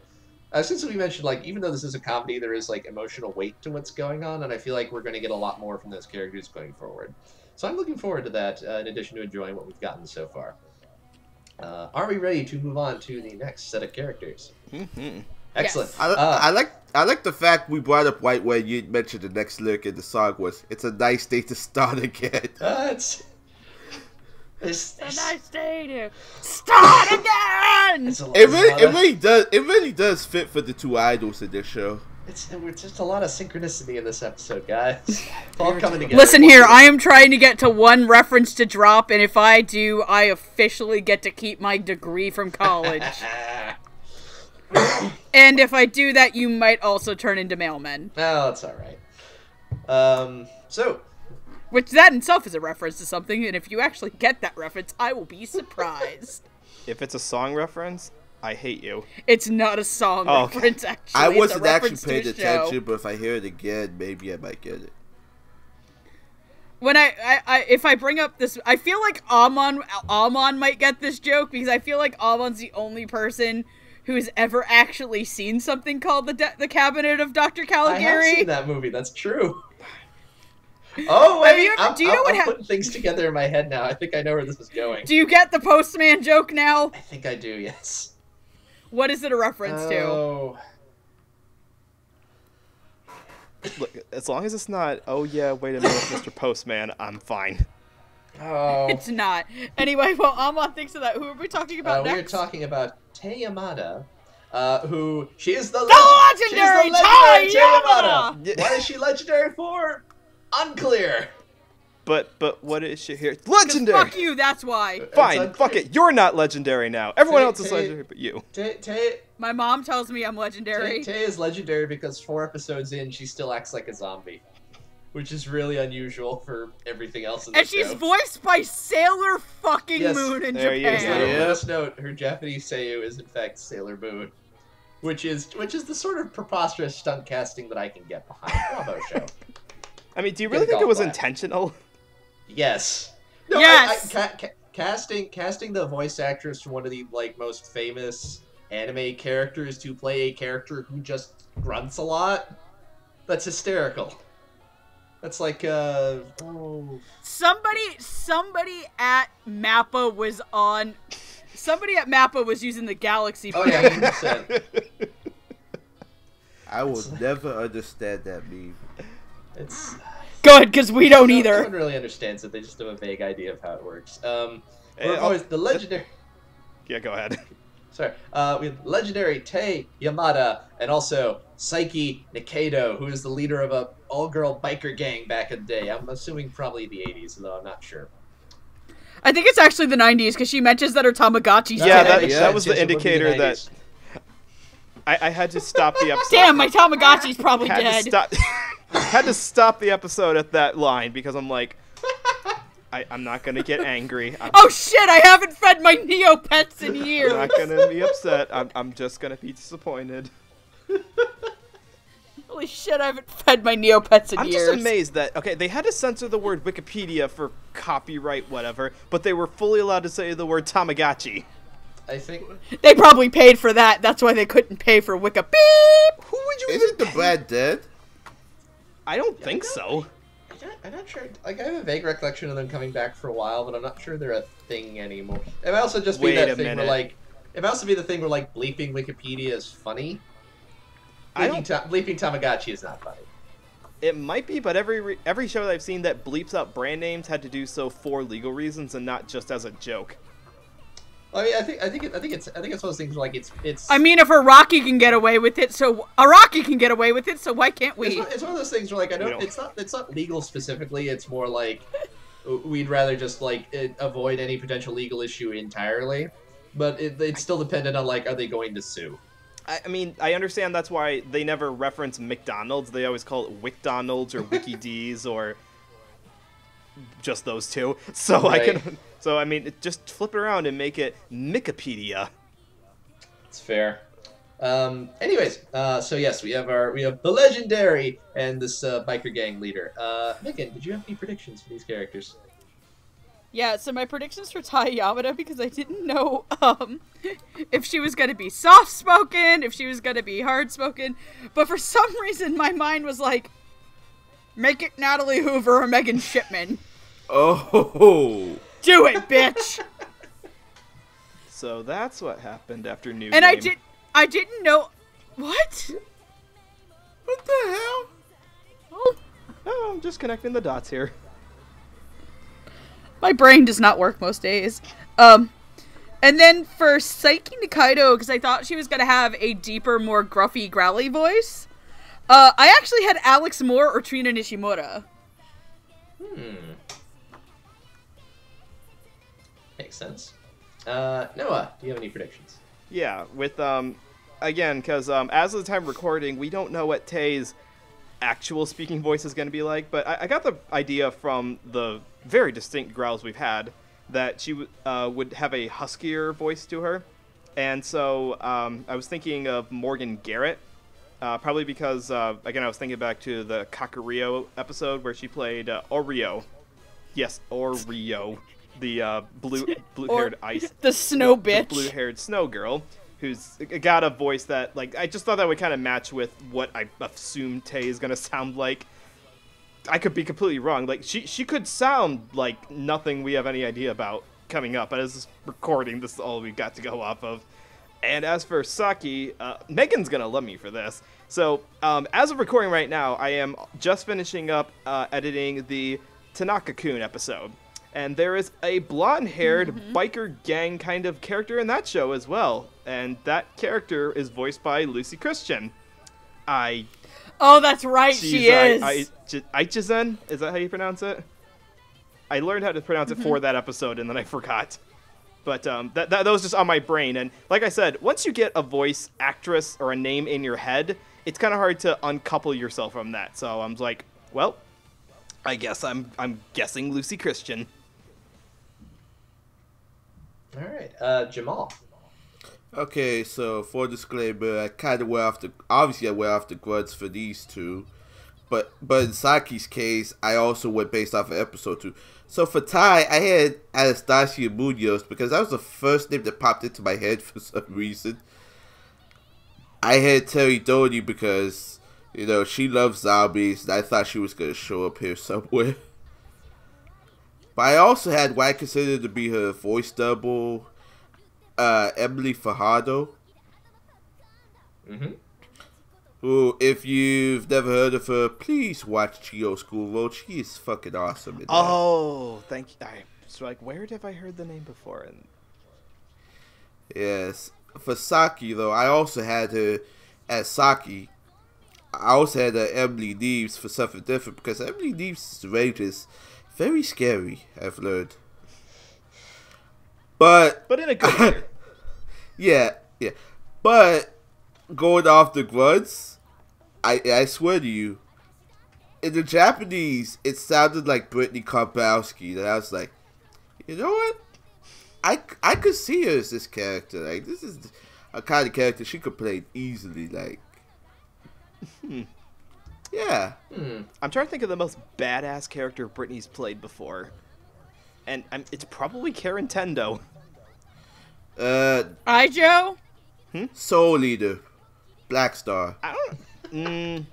Black Star's kind of an idiot. Black Star, You can't be an kind idiot. of? I'm sorry, you can't. Kind of? He is an idiot. I mean, yes, badass, but that gets outweighed by the massive amounts of stupidity. Even if he did trick that one character with the smoke screen effect or whatever that was in episode 5. Mifune got done so dirty in the manga, fuck you. Pretty much any show where she's yelling, it would kind of work because Saki's kind of a shouter, you know? Yeah. Like, she's very forceful. You have to be. She's a biker, for God's sakes. Yeah. Dang it, now you mentioned Brittany being, like, a biker gang character, I'm imagining IU from Canon going around with, like, throwing chains around like a chain gang with a biker jacket. Nagisa from Clannad. No, that was Lucy Christian. Oh, who's Brittany Karbowski She's, in Clannad? She wasn't Starfish. Who was she in that? Isn't she Rio? I don't remember off the top of my head. It's been a while since I've seen the Clannad dub. Review Starlight, biker gang edition. Yeah, there you go. But there was a biker in that show. Yeah. She was one of the best characters in the show. But point is that everyone eventually, after you've gone through your idol phase, you will join a biker gang. It's just inevitable. Or musical theater. Or both. So what you're saying is, I'm not going there, never mind. And that kid is how we got Hamilton. We have run out of God, we've been recording this episode so long, it's yesterday. In about 20 minutes, it will be yesterday. That's true. 40 minutes, thank you. I also had some predictions. For Tay, as I mentioned earlier, I originally thought Caitlin Glass might be the director here, and I thought, hey, Caitlin would probably want to be in the show, but she's going to be very busy directing the simul dub. What better character to play than the one who just kind of grunts a lot and doesn't say anything, and will probably be really easy to record lines for. So I thought Caitlin Glass might play Tay. And for Psyche, I thought Don Bennett would be fun in this role. But in actuality, Tay Yamada is played by Don Bennett, and Psyche Nikaido is played by Caitlin Glass. I find it very, funny that I managed to flip those two by How the complete hell accident. did that happen? I don't know. Flop, flip, flop. Look, man. I don't know. Flip, flap, Did you flip, both honestly flap. just start singing the Flip Flappers ending song? Yes. Yes. Wait, he did flip flop with the. It's an appropriate musical cue. There are no. And now we at Studio 3. Wait, it was Studio 3H, Studio right? 3 hurts. That did flip flop. Now we at Studio 3 Hertz are gonna trip some fucking acid. So Wait, Can zombies even get high? Remember, they absorb things that's faster. true. So, Dom Bennett you might know for such shows as Garo the Animation, Norigami Arigato, and Show by Rock. And Caitlin Glass you know for such shows as Baccano, Ouran High School Host Club, and Skip Beat. Megan, why don't you start us off? What did you think of these performances? I know you meant to. This is gonna bother me because you said it's Norigami Arigato. It's Norigami Arigato. Oh God, you're right. God damn it. Domo Ari. Arigato means Arigato, fighting Mr. stance. That's why. Raruto. God. Oh, you God, fucking God, kidding this me. is, God. this is really, Noah? No, I think you're turning Japanese. I think you're turning Japanese. I really think I'm sorry. so. I'm so ashamed of myself. I will turn into a vapor. It's been 1 week since you looked at me. That doesn't your have head- anything to do with Drop your head to the side and said you sorry. nonsense. Sailor Moon's mentioned in that song. It makes complete sense. Okay, so Oh, bring God. it back. Find a way to connect it. I have no idea how to connect the dots anymore. 3 points of light, Kingdom Amon Hearts. just connected the dots, genius. He did. That's what I'm saying. Thank you, Amon, for doing that. I try. It's like Amon's literally just like Charlie Day and fucking It's Always Sunny right now. Just the. You know what's always sunny in Philadelphia, What? guys? Gritty. You son of a bitch. Oh, God. You were gonna find a way to work that into this episode. I've done it in every other episode I've Look, been it's in. not even like we dislike that mascot at this point. It's just like it's a recurring joke at this point. He's a symbol for the fight against the capitalist pigs. I can't. You think I'm joking, but it's No, not. I believe it. It's just that I don't have a good way to like. How do I do get I it. put- how do I I'm put- sorry. Let me talk about Dawn and yeah, Caitlin. let's do that. No, Dawn is really hard to talk about because Dawn doesn't say shit. Yep. What are you talking about? She just grunts. Well, for she 4 does episodes. is, but it's incoherent. Yeah, it's just like that one episode of Space Dandy where all of the distinct moans mean something. You just gotta listen for the exoterities. Tay Yamada is actually trying to speak the rest through Morse code of grunts. I think at one time I heard her say the words to Kotaro, "Fuck yo couch." But no, Dawn does a really good job, and I'm really interested to see what happens with the legend Dairy Tai Yamada. Because I have the theory that Tai Yamada is actually a human and just fucking with them all. She's like that one girl from the Breakfast Club who's just there to fuck with people. Yep. Yeah, that makes sense. But man, I really want to talk about Caitlin Asaki because I didn't think that it was actually gonna work. When I heard it was Caitlin, I unfortunately haven't watched Skip Beat. I'm watching it next year as part of my backlog. I don't remember. I remember Caitlin playing Rettery, everyone's favorite golden retriever.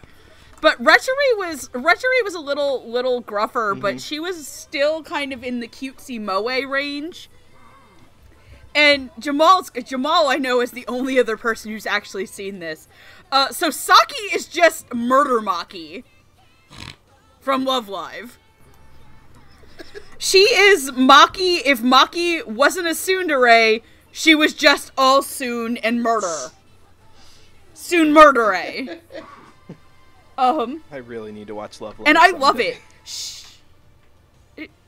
I mean, the first episode of Love Live starts with Honoka dancing in the road, so hey, that might as well be the Zombieland Saga prequel. Please, Tanaka, stop singing Susume Tomorrow in the middle of the street. What's funny was when you said that, I thought you were gonna start singing, dancing in the street. Damn I it, thought why didn't I think of you were that? going to reference another Caitlyn show and say, "Let's hear it for the truck." Fuck you. You mean Fuka? I can't work that into a pun. Hey, wait a minute. You were supposed to get hit by a truck. I read the manga. Oh god. God damn you, person who I'm gonna talk about, somebody who I might be talking about later. No, she's a lot of fun, and I really like that. I like that it was Caitlyn of all people, because I don't associate Caitlyn with these characters. It's a little bit of a bit of like I said, Murder Maki with a bit of Winry to her. So I just really like it, and I really like how she contrasts off of the actress for Sakura, especially. And I like that she sounds like a complete degenerate, like as compared to like Yuguri, because she and Yuguri I actually thought were a lot closer in age based on their appearance. And I like the fact that they didn't go like super moe with Saki, and that they kept her as like, hell yeah, I'm gonna break your kneecaps and take your bike. I'm the daughter of anarchy, bitch. We're going to name our band, what was it, like Super Extreme Stank Girls? Super Extreme Stank Girls or something. Like, I like that, by the way, when Saki writes that it's not in chalk, it's in graffiti. That's a great touch. Like, of course the biker girl would write in graffiti, so... that's all I've got to say. Alright, Noah. Yeah, I want to give all props to Dawn Bennett as, because the thing I wrote on this, and I think these were the first notes I wrote when watching the dub, was, she sounds like she's having fun. Because she really does sound like she's having just, I think she's the first zombie that we see in the show. She's not even like hamming it up. It's like she's actually become a zombie. And it's the kind of thing where, like, I don't even know how you would practice something like that, but whatever it is, I'm giving full props to Dawn for playing Tay really well throughout all of those parts of the show. And they didn't even have to dub it. Like, they could have technically just kept the Japanese audio, and I don't know how many people would have known the difference, but I'm glad that Dawn is doing a good job in this, and I hope that when they throw her into the recording booth and tell her for an hour, okay, just make zombie noises, that she's having the time of her life. Either that, or they're just recording her waking up in the morning, and that's just how people sound when they first wake up. So, as for Caitlyn's voice on this, I agree. Her voice in this sounded a whole lot like her, or it reminded me a bit of her Retori voice from Show by Rock. Kind of using that pissed off vocal tick with a lower register without really getting super angry. Like, knowing the kind of archetype that she's playing, this archetypal biker gang character, I was a little worried they might go the whole fuck you Sasuke, ore, and fucking sick your fucking attitude kind of voice, but they don't do that. They keep her into... God, I got that reference! I think you were the one who showed me that in the first place. I love that video so much! So, yeah. But no, they didn't do that, because like I said at the beginning, Jade's direction for all of her actors seems to be play up the emotional vulnerability of the characters more, and don't ham it up to an extreme that when we get to parts where you're supposed to actually care about the characters, you can't anymore. So Caitlyn's interpretation of it is she's really extreme in the sense of, like, I don't need to take directions from anyone, and why am I here, and I'm not taking your fucking attitude. But it's still a sense that she doesn't really have anywhere to go, and she almost seems at some points to get a visceral delight out of messing with society by being a zombie. Like, she at one point says that, like, I look sexy in her when she gets her makeup put on. So yeah. Caitlyn's entire persona is always entertaining to watch, because I've seen her play a wide range of different female characters before, and this is one that I'm really glad that she got to really go all out with this kind of voice. I'm not really sure what else I would have done to improve it. Like, I'm trying to think, like, what else could have I done to make it better? Do I have any critiques on this? And no, this may honestly be my favorite performance of the cast that we're going to talk about, is Caitlyn's just mad to the walls Saki. All right, Jamal? Okay, so with Ty, there's not really much to go off of that. I like the way that she kind of emotes what little Ty has to work with. I also like how she just manages to, like, chow different grunts and everything. Like, why want to know is, what does she do when Ty chews on everything? That's what I want to know. Like, I'm pretty. oh, you mean like what she doing in the booth to get that vocal effect? Yeah, because I'm pretty sure the engineers would not be happy if she tuned on a pop filter. Dawn, you're getting too into character. Get the chords out of your mouth. You've already chewed through 5 of them. She's probably biting on an apple or something. But anyway, let's get to character of the hour for right now. Actually, no. They actually just went down to a morgue in Dallas, and they bring her a real human arm. Oh dear. Yeah, by the way, your theory of method acting. By the way, your theory of she might be human just fucking with us is kind of debunked because, for God's sakes, her head pops off in episode 2. For all we know, it's a volleyball that looks like her head, and she just tucks her head into her shirt. You can literally see it pop off. Taya Yamada receive. We will not give up on our ridiculous theories until they are proven canonically wrong. Right then. But as for Caitlyn, it's like Marvel. You can't tell me they're dead if I don't see a body. As for Caitlyn was impressive. Like, when I first heard her speak in episode 2, it was like going back to the old days when I started watching anime again. And I got her confused with Kali Clinkenberg. Like, she actually, to me, started sounding like Kali Clinkenberg again. And I thought it was very impressive. Like, especially with all the angry moments, because you don't see Caitlyn as a lot of angry characters. Mm-hmm. Probably took on that Twitter experience and just chowed in the booth, you know, like just her being vocal but still made professional. It's ironic we're talking about Caitlyn Glass right now because her birthday was this weekend, and I just want to give a shout out to her. Happy birthday, Caitlyn! Happy birthday! Happy birthday! Yeah. In 20 minutes, it'll be one day until mine. Yeah. So I think this is probably the highest praise I could give her. Like, it was really one of my standout performances. Like, Caitlyn is just that impressive of an actress. Like, she really has returned to form. Kudos. I'm largely in agreement. I'll talk about Tay for a minute, because Tay might be my favorite character, because she's just weird. She's just inexplicable, and I find that very, very amusing. We got a good idea now about what kind of girl Amon's into. Look, I like weird shit, son. What do you mean? What? Oh, you haven't met my girlfriend. You haven't been to Boston. No. I have. She's really nice. I have, but I haven't. So. But no, I'm agreeing. Like, when everyone was saying, "Oh, Saki's best girl," I was gonna jump in and say Tay's best girl. So it sounds like we're tied 2 for 2 now. Saki is very good, though. She is. I am enjoying what Dawn's doing with Tay. Obviously, she does not have a lot to do. It's a lot of zombie noises. But she's clearly having a lot of fun there. There's like variety to it, if that makes sense, which I appreciate. It doesn't just feel like the same thing over and over again. Mm-hmm. She's taking this seriously, which I as an occasional enthusiast of zombie-related media, I appreciate that. There's a lot of bad zombie movies, a lot of very, very boring low-budget zombie movies. Don't watch them.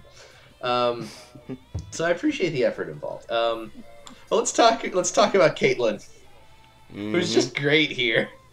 She is, I share the same feeling a lot of you guys do. This is not the kind of role I think of Caitlyn. When I think of Caitlyn, she tends to, even if she's playing characters who are kind of loud, they're usually loud in the way that, like, Miria from Baccano is loud. Where, like, she's ridiculous, but she's a comedy character. There's no, like, anger or violence in that performance. Here, however, she is the leader of a biker gang. She will fuck you up if you cross her. Do not do that. And she sells that. She sells that really well.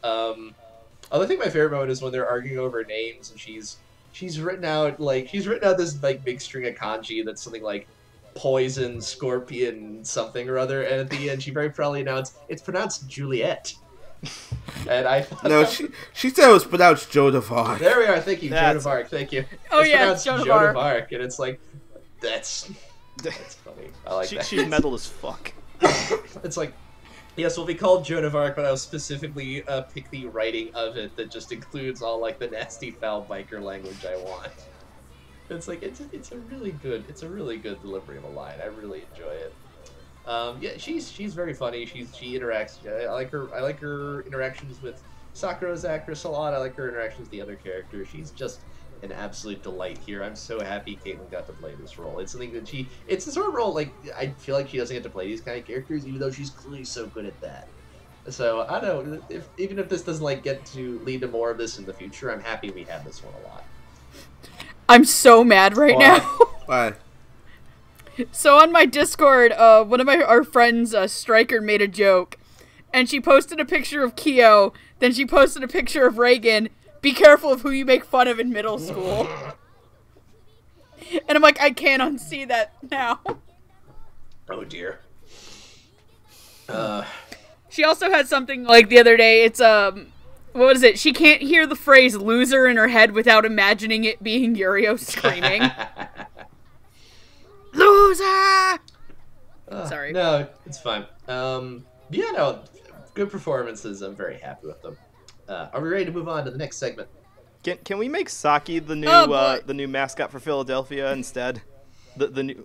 No, Gritty is a national treasure. You will not slander him. Look. The inevitable fistfight between Saki and Gritty will be amazing, but I'm not sure the city of Philadelphia will survive. I mean, it's the city of brotherly love, so I can't. Do you understand that Gritty literally?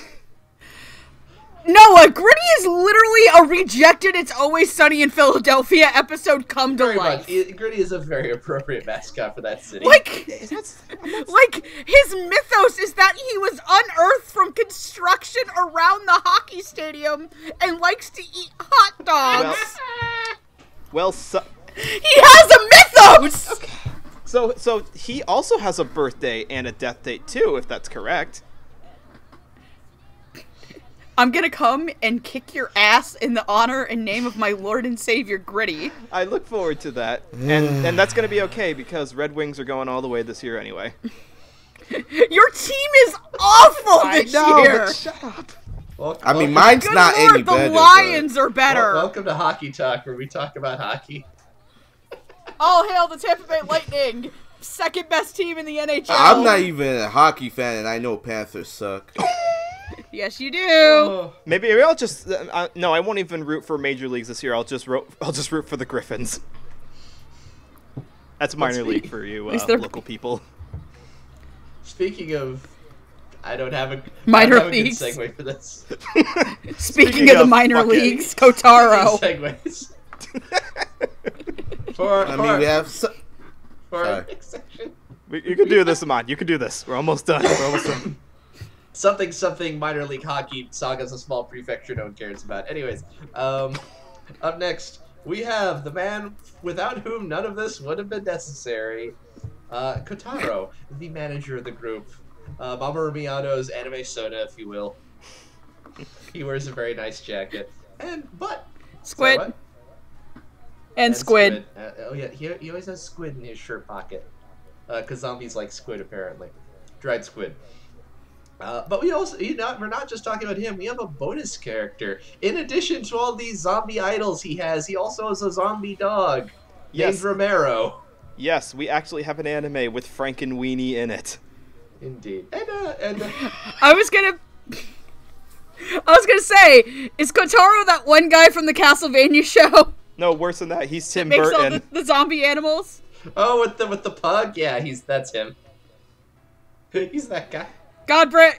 What is that? What's the Viking's name? Godbrand. There isn't anything you'd kill, fuck, or make a boat out of. So Castlevania was written by Warren Ellis, you say? I wouldn't have guessed. Anywho, so yes, we have Kotaro and Romero. Megan, did you have any predictions for these characters? I actually did have predictions for Romero. So as everyone knows, the best man to play the dog at Funimation is Chris Guerrero. He was the dog in the Royal Tutor. I'm gonna get to Kotaro next because I kind of want to do something about him. I also had this as Romero because I mean, hey, if your last name is a dog character, what better than Clifford Chapin? Ouch. Our first name. I'm gonna get shot next time at Funimation. Clifford the Big Red Chapin. The Big Red. Oh my god, when Andrew and Lilac were in the city together, Andrew took a picture of a giant Clifford plushie and said, "Hey Cliff, it was great to run into you in the city today." Oh boy. I was gonna say, even though technically anime Clifford the Big Red Dog was played by Damon Mills. Thunder Daddy, that's my hentai name. That was a magical day in the chat. What show was this? We were talking about David Wald's character in Kakariko. We called him Thunder Daddy. Oh. And we've had it. So, and I think literally Noah sent to him, "Hey David Wald, if you ever need a hentai alias, go with this." And he was like, "Oh sweet, thanks." But Kotaro Tatsumi, my biggest fear was this. I never wanted certain actors get paired up playing Mamoru Miyano characters in English because everybody, I think, feels like, hey, this character's played by Mamoru Miyano, he probably needs to have a distinctive voice. So I went with, both of these actors have played Mamoru Miyano characters. I went with one that's very obvious. No. And I went with one that would be not very obvious, so my actual obvious choice was J. Michael Tatum. Oh. You know what? Yeah, I'm not gonna hold that against you because, like you said, it was a real possibility. Yeah, because he was his match for Tokyo Ghoul as Skiyama, and then my other one was actually Damon Mills. No, I can see because that. he was his character in Akka, Prince Swan. And I, as one of the 5 people who watched Akka, understand that. Yeah, I saw Akka. It's on the to-watch list. Akka's great. Akka is like one of my favorite anime. watch So. OR Prince Schwann's a fucking idiot. Prince Schwann's an asshole. This Prince Schwann gets the greatest fuck you, one of the best fuck yous of all time in anime. Oh, yeah. This show's sounding better and better already. Oh no! If you've ever wanted to see one woman pull a political middle finger, watch Akka. I have been missing that in my life recently, so yes, I would love to see that. Mm-hmm. I'd also love to see voice actors for the evil sunglass-wearing manager and his dog. Let's see, what did I put for... Okay, for Kotaro, I knew that... I figured that he would have more of a tenor, higher voice for a male character, and I had Stephen Fu put in this spot. I've been seeing him kind of like show up more and more in random shows that I've been seeing with this voice that I thought... he's got the right voice for what I want. I don't know if I've heard him play such a crazy kind of performance yet, though. So this could be like the opportunity where the director says, okay, Steven, we're finally letting you off your chain. You're not playing put upon salary murderers anymore. You're not playing Chris Waycamp's bitch anymore. No, you are finally going to be the Idol Master Manager. Go have some fun. Excuse me, he was not Chris Waycamp's bitch in Kakariko. He was his buddy. I apologize. So, and then as for Romero, this is going to sound incredibly lazy, but the only other anime zombie dog character who I could think of was Chuck from Panty and Stocking with Garter Belt. That was a voice that also didn't really say anything, but just made lots of grunts and growls, and I'm sure Ian Sinclair had a great time voicing him, so I thought, well, you know what, let's let him be Zombie Dog once again. Wait, I thought it was Joel Oh, wait, no, Joel McDonald was Brief. He was the curly-haired, I want to bang Panty. Okay, to be fair, I've never actually watched Panty and Stocking. Well, we'll tell you, when the sequel comes out, that'll give you a good excuse to watch it. That's the best joke all night! You're a comedy genius, Noah. There's like 10 people out there who are just tearing their computer to shreds with their teeth right now. There are 10 people booking their flights to Michigan to beat your ass at YomaCon. I just like to tell you that I live over in Detroit, and my address is not the one that you've seen in videos before. Jamal. Yes, go ahead. Okay, so for Kotaro, I was very well aware it was Mamoru Miyano, and I mean, of course, we all know who the real typecast would have been, but I thought it would have been a bit too old and not blonde enough, so I went to step down, and I went to step down, and I also picked Damon Mills. And because Kotaro was kind of difficult to predict, to be honest, but I had Ethne Bowling. I figure, Kotaro kind of shouts a lot of times, and I've been watching Ethne, the space battleship Tiramisu. Woo, is he fly off the wall sometimes.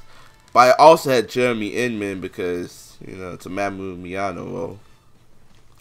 Romero, on the other hand, comes with a little story.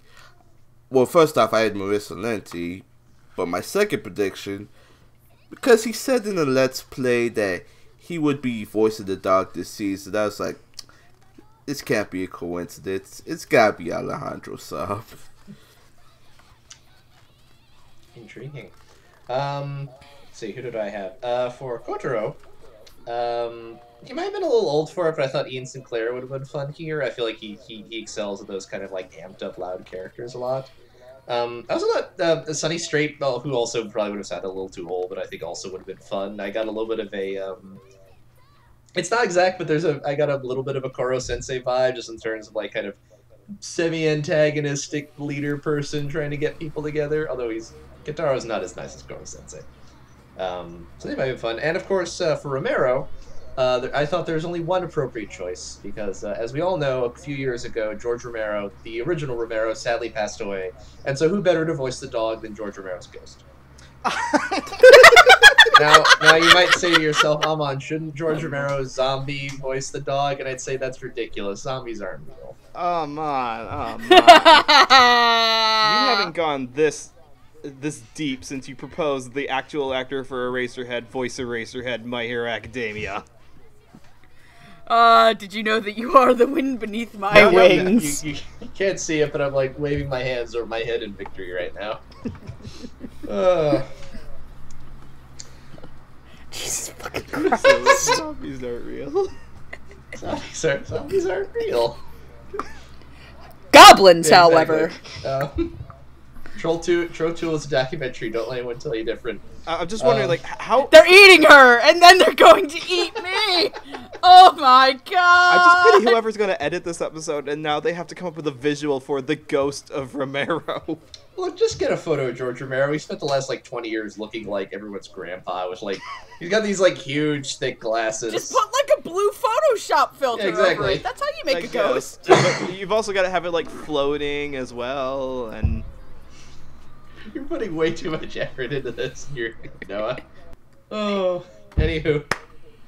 In actuality, Kitaro is played by Rico Fajardo, and Romero is in fact played by Alejandro Saab. Rico you know from such shows as Assassination Classroom, Gangster, and Nambakana, because Happy fucking New Year, everybody! Happy fucking New Year! Indeed. Happy fucking It's New not even Year. Thanksgiving yet. I don't Fuck care. off. Shut your whore mouth, Noah Clue! After I saw he had been cast in this role, that scene immediately popped in my head, and I was like, it's so obvious. Of course you cast Rico in this role. You're welcome. Who else would you cast? And Alejandro Saab, you know for many shows, such as including Hyoka, Nanbaka, and The Royal Tutor. Megan, would you like to start us off with your thoughts on these performances? As we all learned at Anime Fest 2018, rapping Rico Fajardo is a thing that exists. Would also exist as the world's worst white boy beatboxing, Andrew. I wonder if that video's up. No, are you okay? I'm fine. I'm looking at your life meter. You've only got 2 hearts left. I'm good. Just go cook something out in the wilderness. I'm pretty sure the bokoblins will leave you alone to cook a Here's steak. hoping. No, but my biggest fear going into Zombieland Saga's dub is that they would try to have Rika, or whoever was to play Kotaro, be a 1-to-1 match of Mamoru Miyano. Which is the last thing I wanted. Also, part of me was thinking, like, I've watched enough stuff with Mamoru Miyano in it to know he's fluent in English. I was gonna be like, would they pull the thing where they just sent him talking in English to them? You silly Megan. Funimation doesn't have Mamoru Miyano money. This is true. Not even after they got bought out. I'm gonna say this, though. If it finds out that answer tomorrow is we co-pro'd the new Fruits Basket anime, you're gonna eat your words. Well, I mean, we got Fruits Basket at least. Hey, that's a good show. Fuck you. It is, you're right. It's a great anime. It's a great manga. I'm ready to watch a new generation cry their eyes out. Just like how like Kotaro makes these girls probably cry their eyes out afterwards. Literally cries them out. Literally. No, I really like that Rico has a lot of energy and a lot of just, I don't know, it feels like he just has an absolute, like, disdain for these girls. Like, he feels like some guy on the internet who's like, you are all so dumb! Like, I think one of my favorite moments that really sold me on the show is in the first episode where Sakura's like, so how did I become a zombie? You ever watched a zombie movie? Yeah? Though there's your answer. See, the part I love about this is that zombie movies very notoriously often give no explanation for how the zombification works. It just does. It just does. Like, it changes so many things from every movie. I want to say that part of me thinks that, you guys have seen the movie Zombieland, right? No. You should, because it's fucking great. I think it's on Netflix. Zombieland is one of my all-time favorite movies. Part of me thinks, like, I feel like, Woody Harrelson's character is being channeled a bit through Kotaro.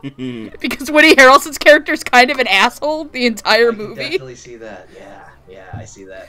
Like, I'm sorry, one of my favorite all-time moments is just Woody Harrelson crying on the floor, and he just grabs a chunk of money, Bill Murray's money, and just wipes his tears.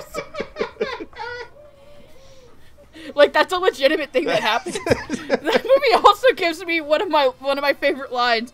Mr. Murray, is there anything you regret? Garfield, maybe? Now I think about that, that was an interesting twist, because we've got a show here where the characters are use makeup to hide the fact that they're zombies. Versus in Zombieland, where he uses makeup to look like a zombie. A zombie so he can blend in and not get bitten. How does that work out for him? No, it actually does work. He only dies, I think, because he gets shot. Yeah, because because Woody Harrelson thinks he's not him. That was one of the girls who think. No, was it the main character who kills him? I've not seen Zombieland in a while, so I need to look it up. But you got fucking shot, son. I love. In medical terms, you got fucking shot, son. Do you've got the horn, the one that makes people poop? But no, I like I said, my biggest fear going into this was that they would make them be a 1-to-1 to Mamoru Miyano's performance, to which it has a lot of the same energy, but not the same vocal tone, not the same cadence. I think Rico actually plays Kotaro a little bit more towards his own natural voice than anything. Because I can hear a lot of Rico's more softer characters like Leon from Garo in it a little bit. But this guy's also a total asshole. And I love how much Rico gets that sold across in his performance. And the other aspect I like is that Kotaro himself puts on a face for other people. Because in episode 4, he's talking to this pharmaceutical company. And he just pours on that, well, you know, we're just trying to revive Saga and I can't wait to work with you. Very businessy attitude. And yet he's so demeaning, which is my other favorite theory that one day the girls are going to eat him. But that being said, thumbs up to Rico. Let him do more characters like this. Like, in the same vein as the guy from Nambaka screaming, but a little bit more dialed down, so. Yeah.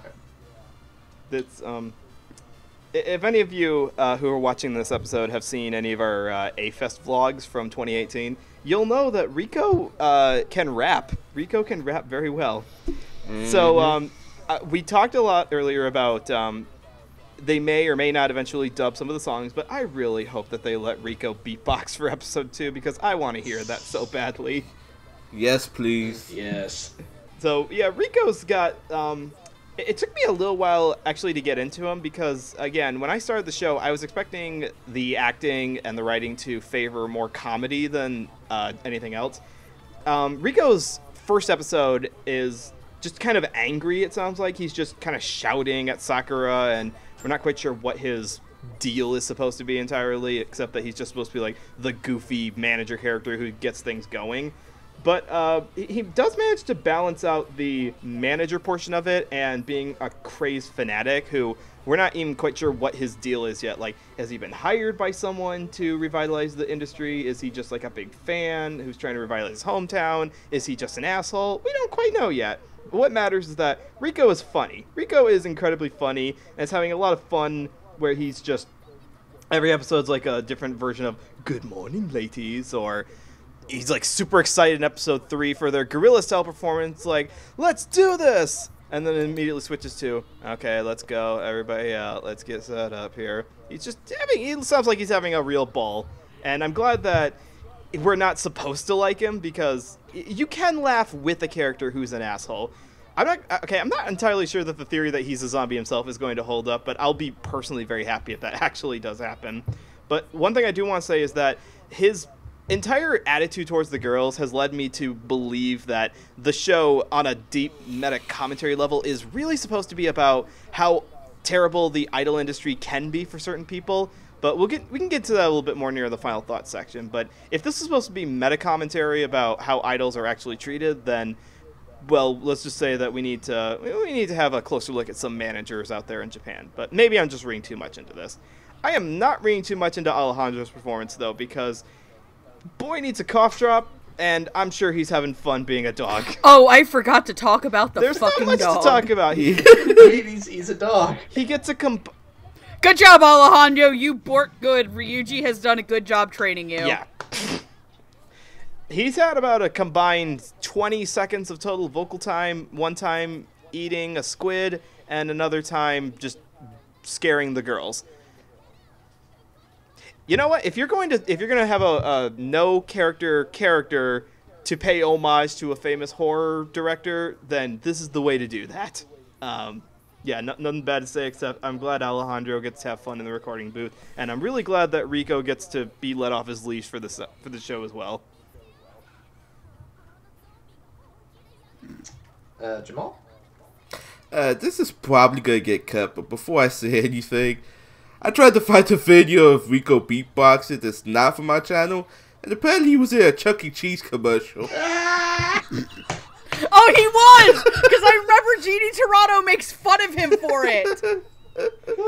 Jeannie went to a Chuck E. Cheese when she was visiting her family. She's like, I can't wait to see Rico Fajardo on the big screen. Also, I've never heard you laugh like that before. Come on, Noah. I mean, come on, Jamal. He's just following in the great footsteps of Chris Sabat. I'm debating whether to cut that or not, but anyway, so yeah, Rico was impressive as cultural, because, like, I know Megan said that they were glad it was not a one-for-one translation.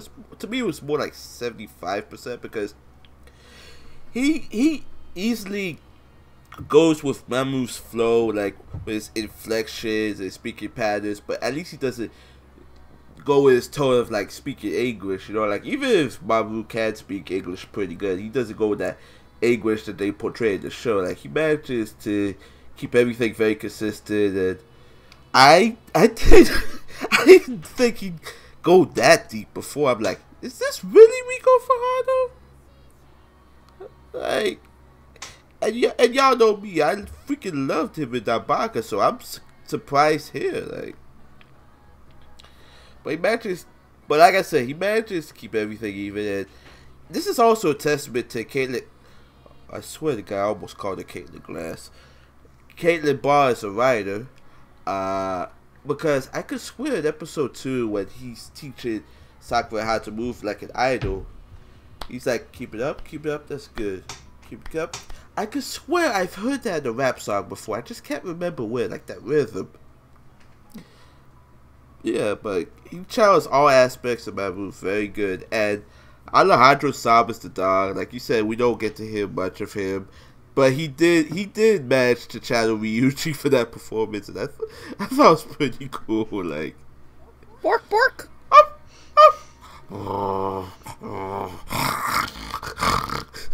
I don't know which one of you is doing that. That was me. That was very good. Damn, that was impressive. Well, when you live with a dog, you pick up a few things. That makes sense. Yeah, no, I'm in agreement. Rico's really good in this role. He is just having so much fun. Well, gotta go. The sites aren't gonna see themselves. Yeah. Just... How much do you know about Saga? A lot. How many people live here? A lot. That's not a number. And It's small. or I think the best definition of this character is you're not very bright, are you? he's just so mean. Now, luckily, the Yeah. show does get laughs at his expense a lot of the time. Oh no, I feel like you as the audience are supposed to empathize with the girls. It was very satisfying when Saki punched him in the stomach in episode 4. I really enjoyed that moment. Yeah. I was like, this is good. Yeah, you don't tell Caitlyn Glass what to do. Exactly. In Soviet Saga, Caitlyn talks to you. He's just a lot of fun playing this character. He amps it up really well. He's very wonderfully obnoxious. Like he's just a lot of fun to listen to. I agree. This is very something where I think like the writing and direction shine through with the performance really well. He has just such wonderful lines, and he delivers. I really like the bit where like he's just rushing everyone to the van in episode 3 when the cops are there. Just like go, get it, go. He's very funny. That was one of the parts where I realized he really did manage to raid the Mamu side of him, like, because it's like I almost heard Mamu 1-to-1. Yeah, no, Rika is just delightful in this. I'm enjoying him a lot. He's up there in performance of the show, and Alejandro plays a good zombified boy. He's a good dog. I enjoyed the inexplicable shot of like him and Tay hanging out where they're both wearing like prisoner outfits. I don't really know I don't quite know how seriously you're supposed to take that, but it was a fun shot. Good performances. Thumbs up, guys. Now, are we ready for our final character? Oh boy, this is where Yes. the gloves will come off, I'm afraid. Oh boy. Oh boy. Here. This will be fun. So, finally, we have the one, the only Miss Sakura Minamoto, our truck hit heroine herself. She had such simple dreams that she wanted to achieve, and was. Not everyone can fully achieve a Honoka. Well, you know, it helps when people obey the speed limit on your road. Not on her. Look, it's not her fault someone decided to play Crazy Taxi. Or because it was a truck, was it more of a Twisted Metal type of day? On that note, Megan, did you have any predictions for who would play Sakura? Because she got hit by a truck, I should have totally fucking put Bryn April or Juliet Simmons. We're going there, huh? If you understand the Juliet Simmons one, I will be impressed, because then you will actually know what the phrase "getting Hiyori'd" means. No, so my actual predictions for Sakura were actually Brittany Lauda and Amanda Lee.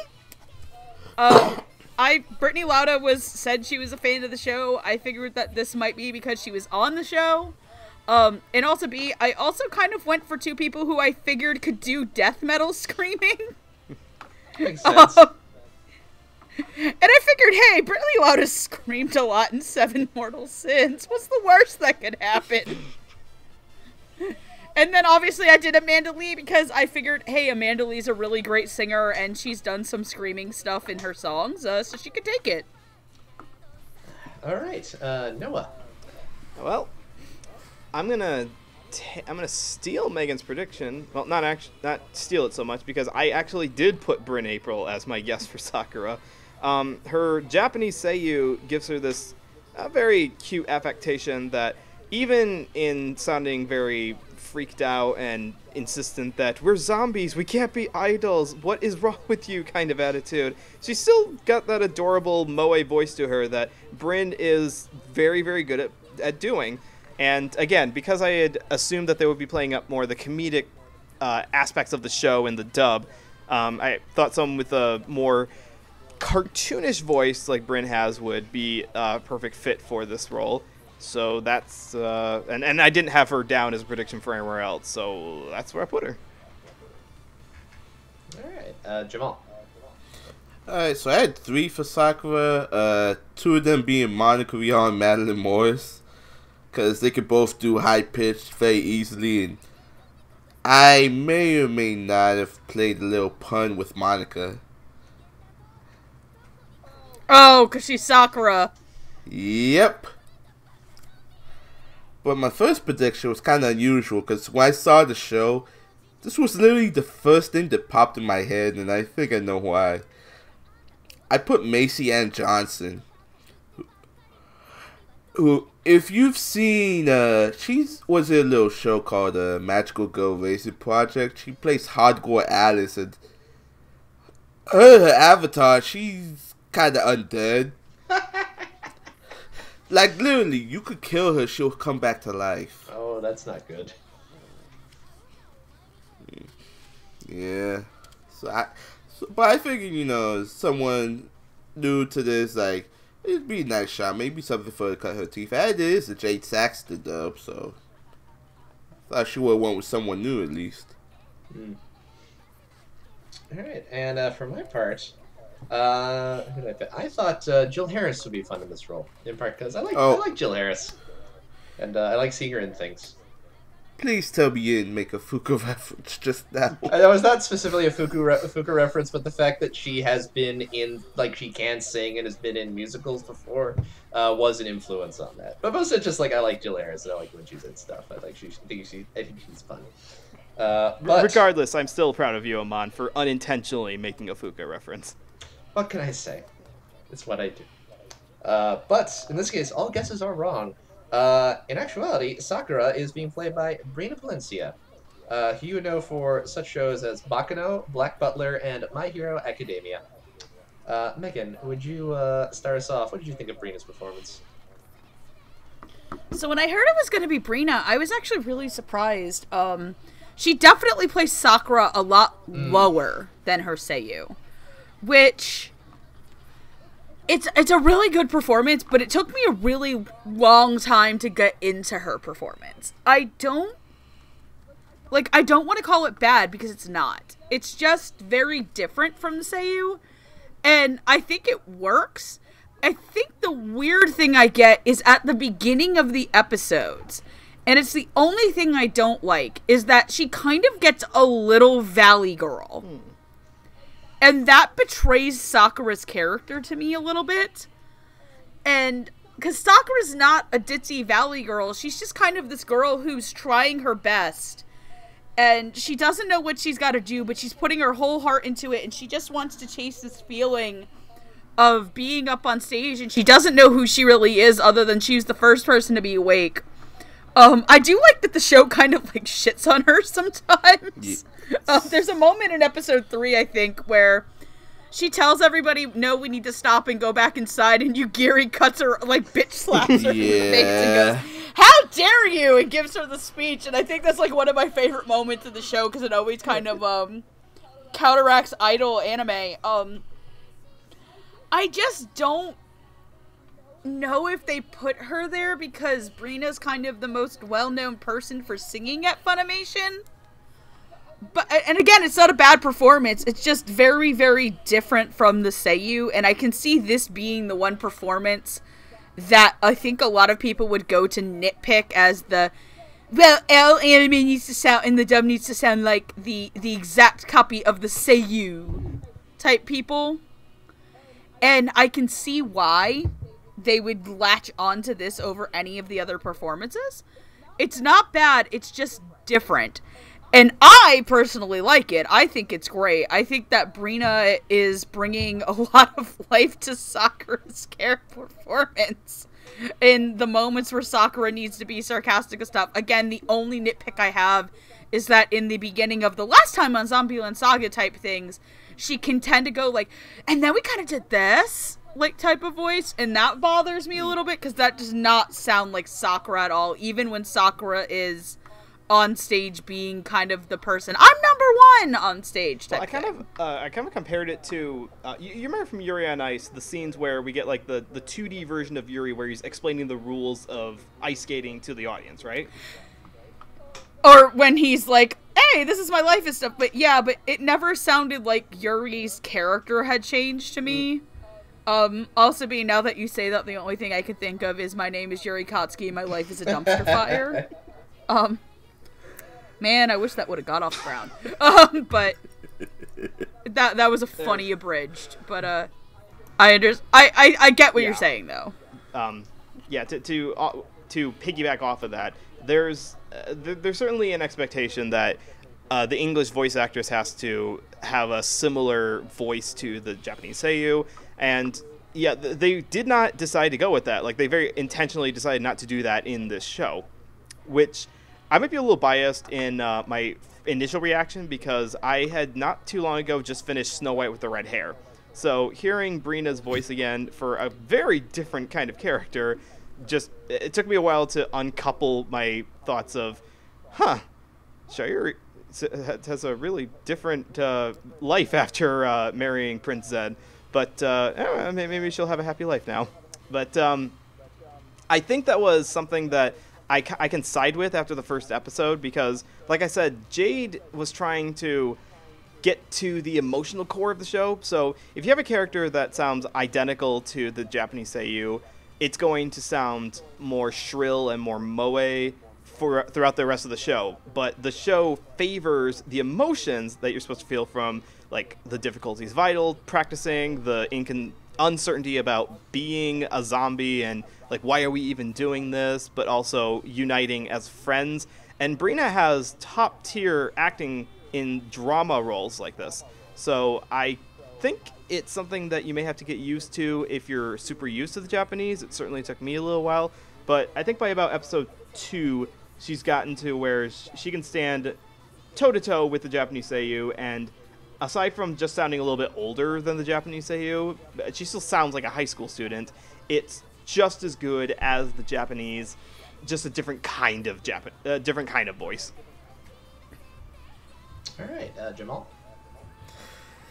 Yeah, so I was kind of surprised it was Brina, only because the last couple of years she'd been out doing LA stuff, so I never really had her pegged in my mind. Like, I even did the same thing in Hinamatsuri, where I thought she was the last person I expected to be, but honestly, I thought it kind of worked. I mean, I can see where Megan's coming from, but pretty much a lot of it is, remember, this is a parody of the idol genre, so I can kind of take that with a grain of salt, especially those recaps, because those recaps are faster to the point, and so being the Vanguard kind of heightens her voice a bit when she has to speak really fast. So probably her speaking really fast, it may sound like a Valley Girl accent, but I didn't really think so.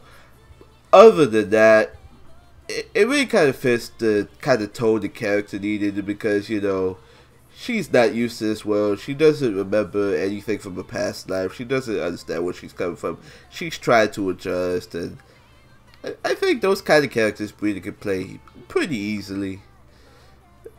It's not really much of a standout performance, but it is when Sakura comes into it. Oh, but I think overall it's pretty good. It's pretty, like I said at the top of the show, like, it's not really what I expected for Brina, but it kind of blew my expectations out of the water. So yeah. Oh, excuse me. Please survive, Amon. We can't afford another one of you, alright? We're already in the red as it is. I'm not going to die. I just might need the lungs. I could still hear his voice every once in a while. That's a reference I also get. Anyways, I also enjoyed Rina's performance. I did. It was initially a little, having watched like a few episodes in the Japanese as well as doing predictions. It was initially a little jarring because she is so noticeably, her voice is noticeably lower than the Japanese Seiyu. But performance-wise, actually, I agree. I think it's very strong. She really sells the kind of normality of Sakura, kind of like how she is in this like really absurd situation, and her just kind of try and roll with it, and also like, oh, I do get to do this idol thing that, you know, I think I wanted to do, and I'm having fun with that part of it. And she feels very grounded in a way that I think is like a good mix for a lot of the characters. She sits in contrast to the more out there characters like Psyche, but her enthusiasm also, like, she gives her an interesting contrast with like Ai and Junko, who are also our idols but are a lot more cynical about this whole business. And I like I like the performance for that reason. It feels like it feels very natural, like, but still, like, you know, there's a lot of enthusiasm in the whole thing. Like in that first scene, you really buy like, oh no, she like, being an idol is like a really big, sincere dream of hers, which then makes her getting hit by a truck all the more surprising. That will never not be funny. I like the little shot where you can see the front of the truck, so you can see exactly how the front of it compresses as an answer.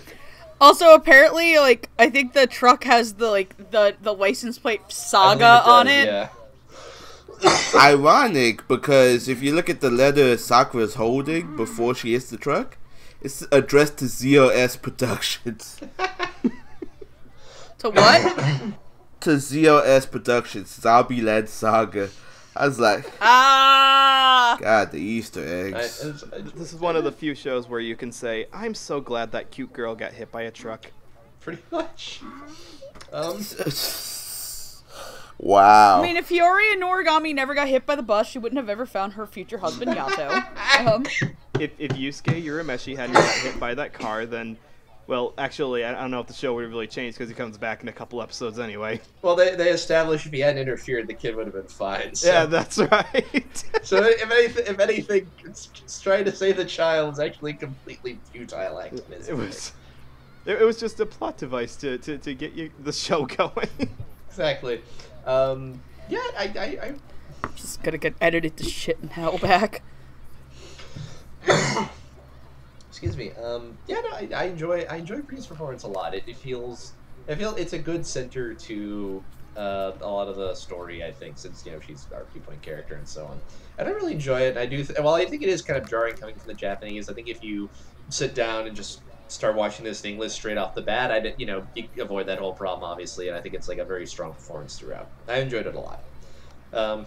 Oh yeah, no, I'm not saying I didn't enjoy it. I think it's really great. I could just see where people would be like really annoyed if they. Oh no, 100%. Like I had that exact same feeling watching it. I'm like, oh, this is a much lower voice performance than the one in the Japanese. Like it stuck out even to me. And I think I usually like tend not to pay attention to that aspect of it too much. But I think if you get around that, like, it's a very solid performance, and I liked it a lot. So on that note, we would like to move on to final thoughts. Yes. All right, yes. Megan, would you like to start us off so we can end this thing? Sure, I'm gonna try to make this quick. Please watch Zombieland Saga. If you are into idol anime and if you are into horror anime, please watch it because it's a wonderful marriage of the two. I actually got like a couple of my friends who hate idol anime to watch it, and I just got a DM back that said, "Megan, what the hell? You made us watch an idol anime and we like it." You bastards. Scared. No, and the reason I like it too is that it is a really nice... It's a satire of the idol culture and idol anime stuff without seeming super mean-spirited. Like, there's a lot of things like Kotaro talking about, it's like, it's not like I can't work you girls to death, you're already dead. Because that shit does happen to actual idols, and if you look into actual idol culture in Japan, it is terrifying. Like, I think just look up some crazy idol and seiyuu culture stories from Japan. It is bad. Even some of the American voice actors get a lot of shit thrown at them. But speaking about the show, it's the dub of the show itself. It is great. It is a dub that is solid. It's probably one of my favorite idol show dubs. If it keeps up its production value. Like I said, I would, if the songs get dubbed, that'll be great for people. If they don't, I completely understand. It's a legal reasons thing that is outside of the control of the actors and writing crew. And it is, I will say this though, if you actually own Love Live Sunshine, you can see it. They actually have a disclaimer about that it is out of the respect of the license holder. So if they don't do it, don't be an asshole to the cast. Please don't be an asshole to the cast. They're all really wonderful people. But that being said, please check out Zombieland Saga. It's probably one of the best shows airing this fall. I was gonna say it's like one of my favorite dub shows airing this fall, but one of my other favorite shows this fall is getting a dub that starts as of Wednesday of this recording. So yeah. And then my other actual favorite show of the fall doesn't have a dub at all right now, so. Too sad. Noah. In going into this, I was asking the question to myself, can such a Japanese-centric show that's focused on something that we don't have an American equivalent for over here be translated into English properly? And I would say after 3 episodes that the answer is yes, with the caveat that you know a little bit about idol culture going into this. Now, obviously, this isn't going on television. Like, this isn't going to be the mainstream broadcast kind of things that everyone needs to see. This is geared towards an otaku crowd that's already hopefully familiar with the tropes of, like, the animation turning to 3D in, like, a really jarring dance sequence, or the insert songs that can't be translated because we don't have the license for it. So with that being said, what the English crew did was honestly really commendable. They kept a lot of the funny moments here, which is the parts that I appreciate the most. The second thing I appreciate, though, is that there are a lot of little touches of emotions that could have been lost if they played a heavy comedy in both directing and writing, and they understood enough about what the show was going for, which is good because I didn't even understand what the show was going for after the first episode, that it retains that consistent tone of being an emotional show with punched up with some funny moments throughout that make it entertaining on a couple of different levels. I wouldn't say it's my favorite show of the season right now, but it is one that is very easy to watch. It is very easy going down, it's very easy on the ears, and you will most likely get a chuckle or two out of it for no other reasons than just the absurdity of watching zombies trying to be idols. So with that, definitely give it a watch. I'd say it is just as good as the Japanese. Not better, but just as good. Alright, Jamal? So when I first heard this show was announced, I was very hesitant because the director of this show is the same guy that botched the first 2 seasons of Sailor Moon Crystal. So my concern here was he was going to take something and like just completely change things up a bit, which when I found out this was the original IP, I was glad because the show seems to be paced very well. And much like Gridman, I have no idea where this story is going to go, but I like how the episodes have been keeping me on my toes week after week. That having been said, the dub itself was pretty much spectacular because Jade Saxton and Caitlin Barr. What the don't ask. Okay. It's almost 1 a.m., guys. We're tired. I still have to pack for Disney. I don't know if I want to cut that now. So Jade Saxton and Caitlin Barr, they've done a very good job tag teaming on this dub.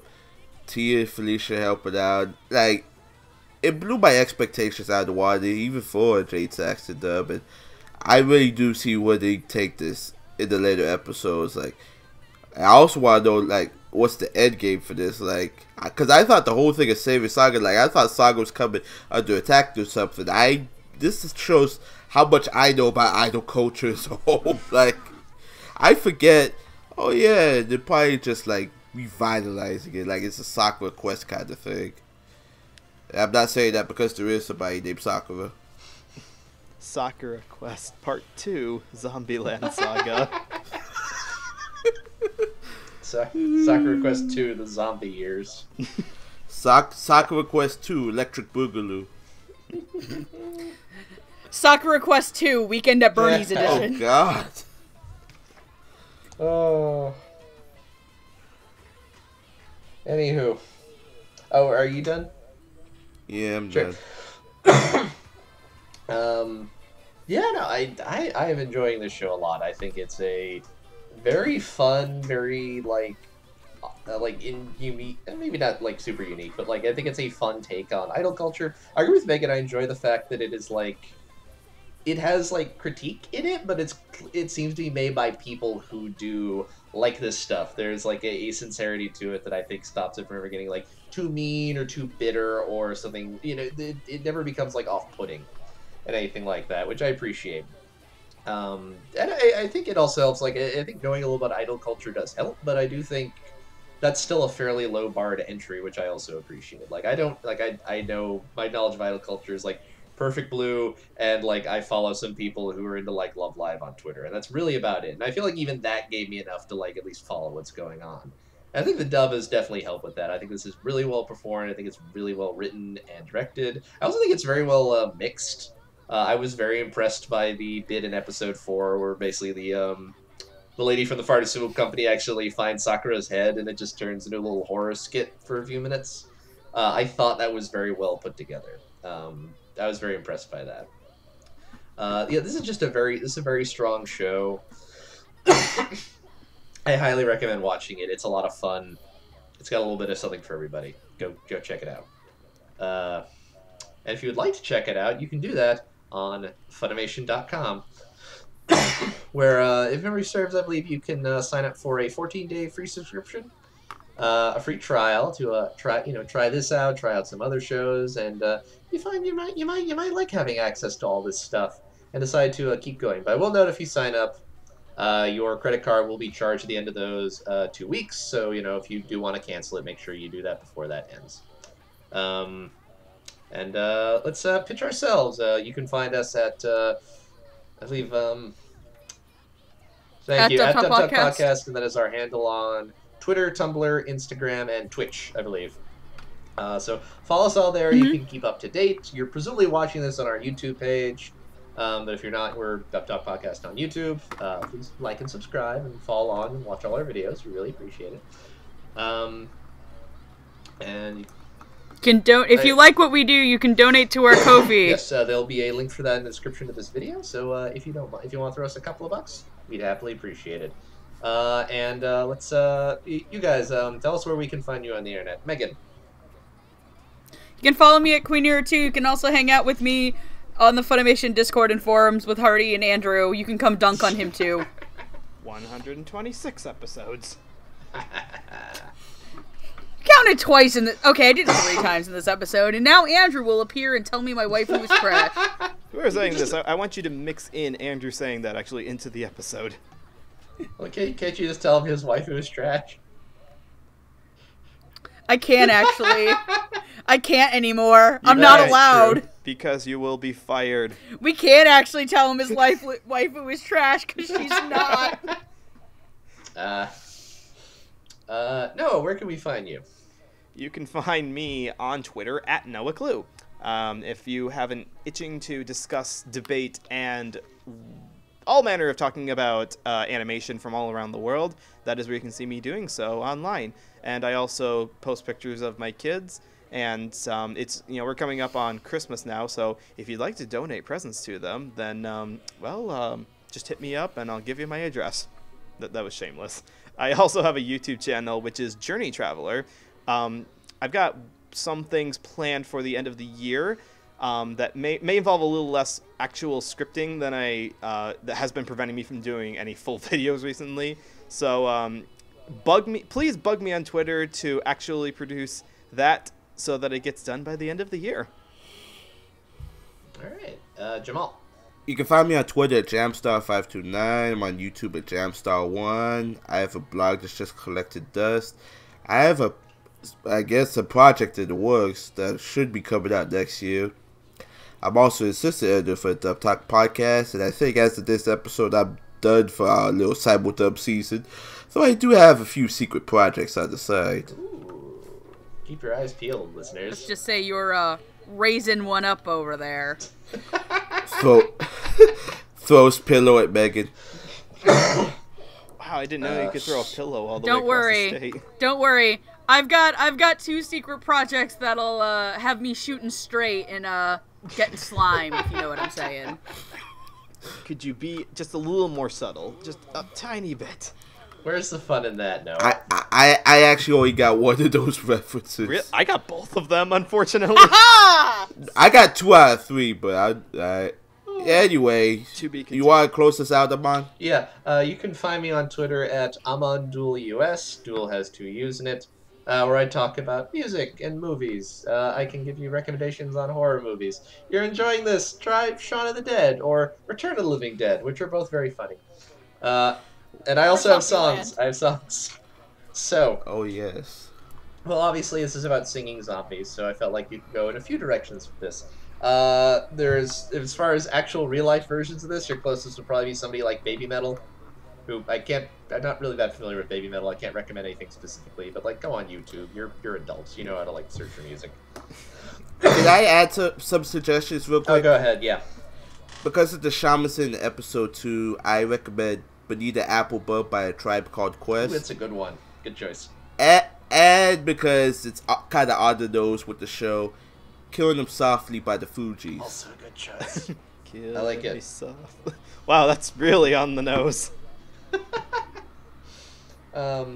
Other bands you might enjoy. There is, of course, 60s band The Zombies, there's nothing really zombies about them. They're just a bunch of nerds from England, but they're really good.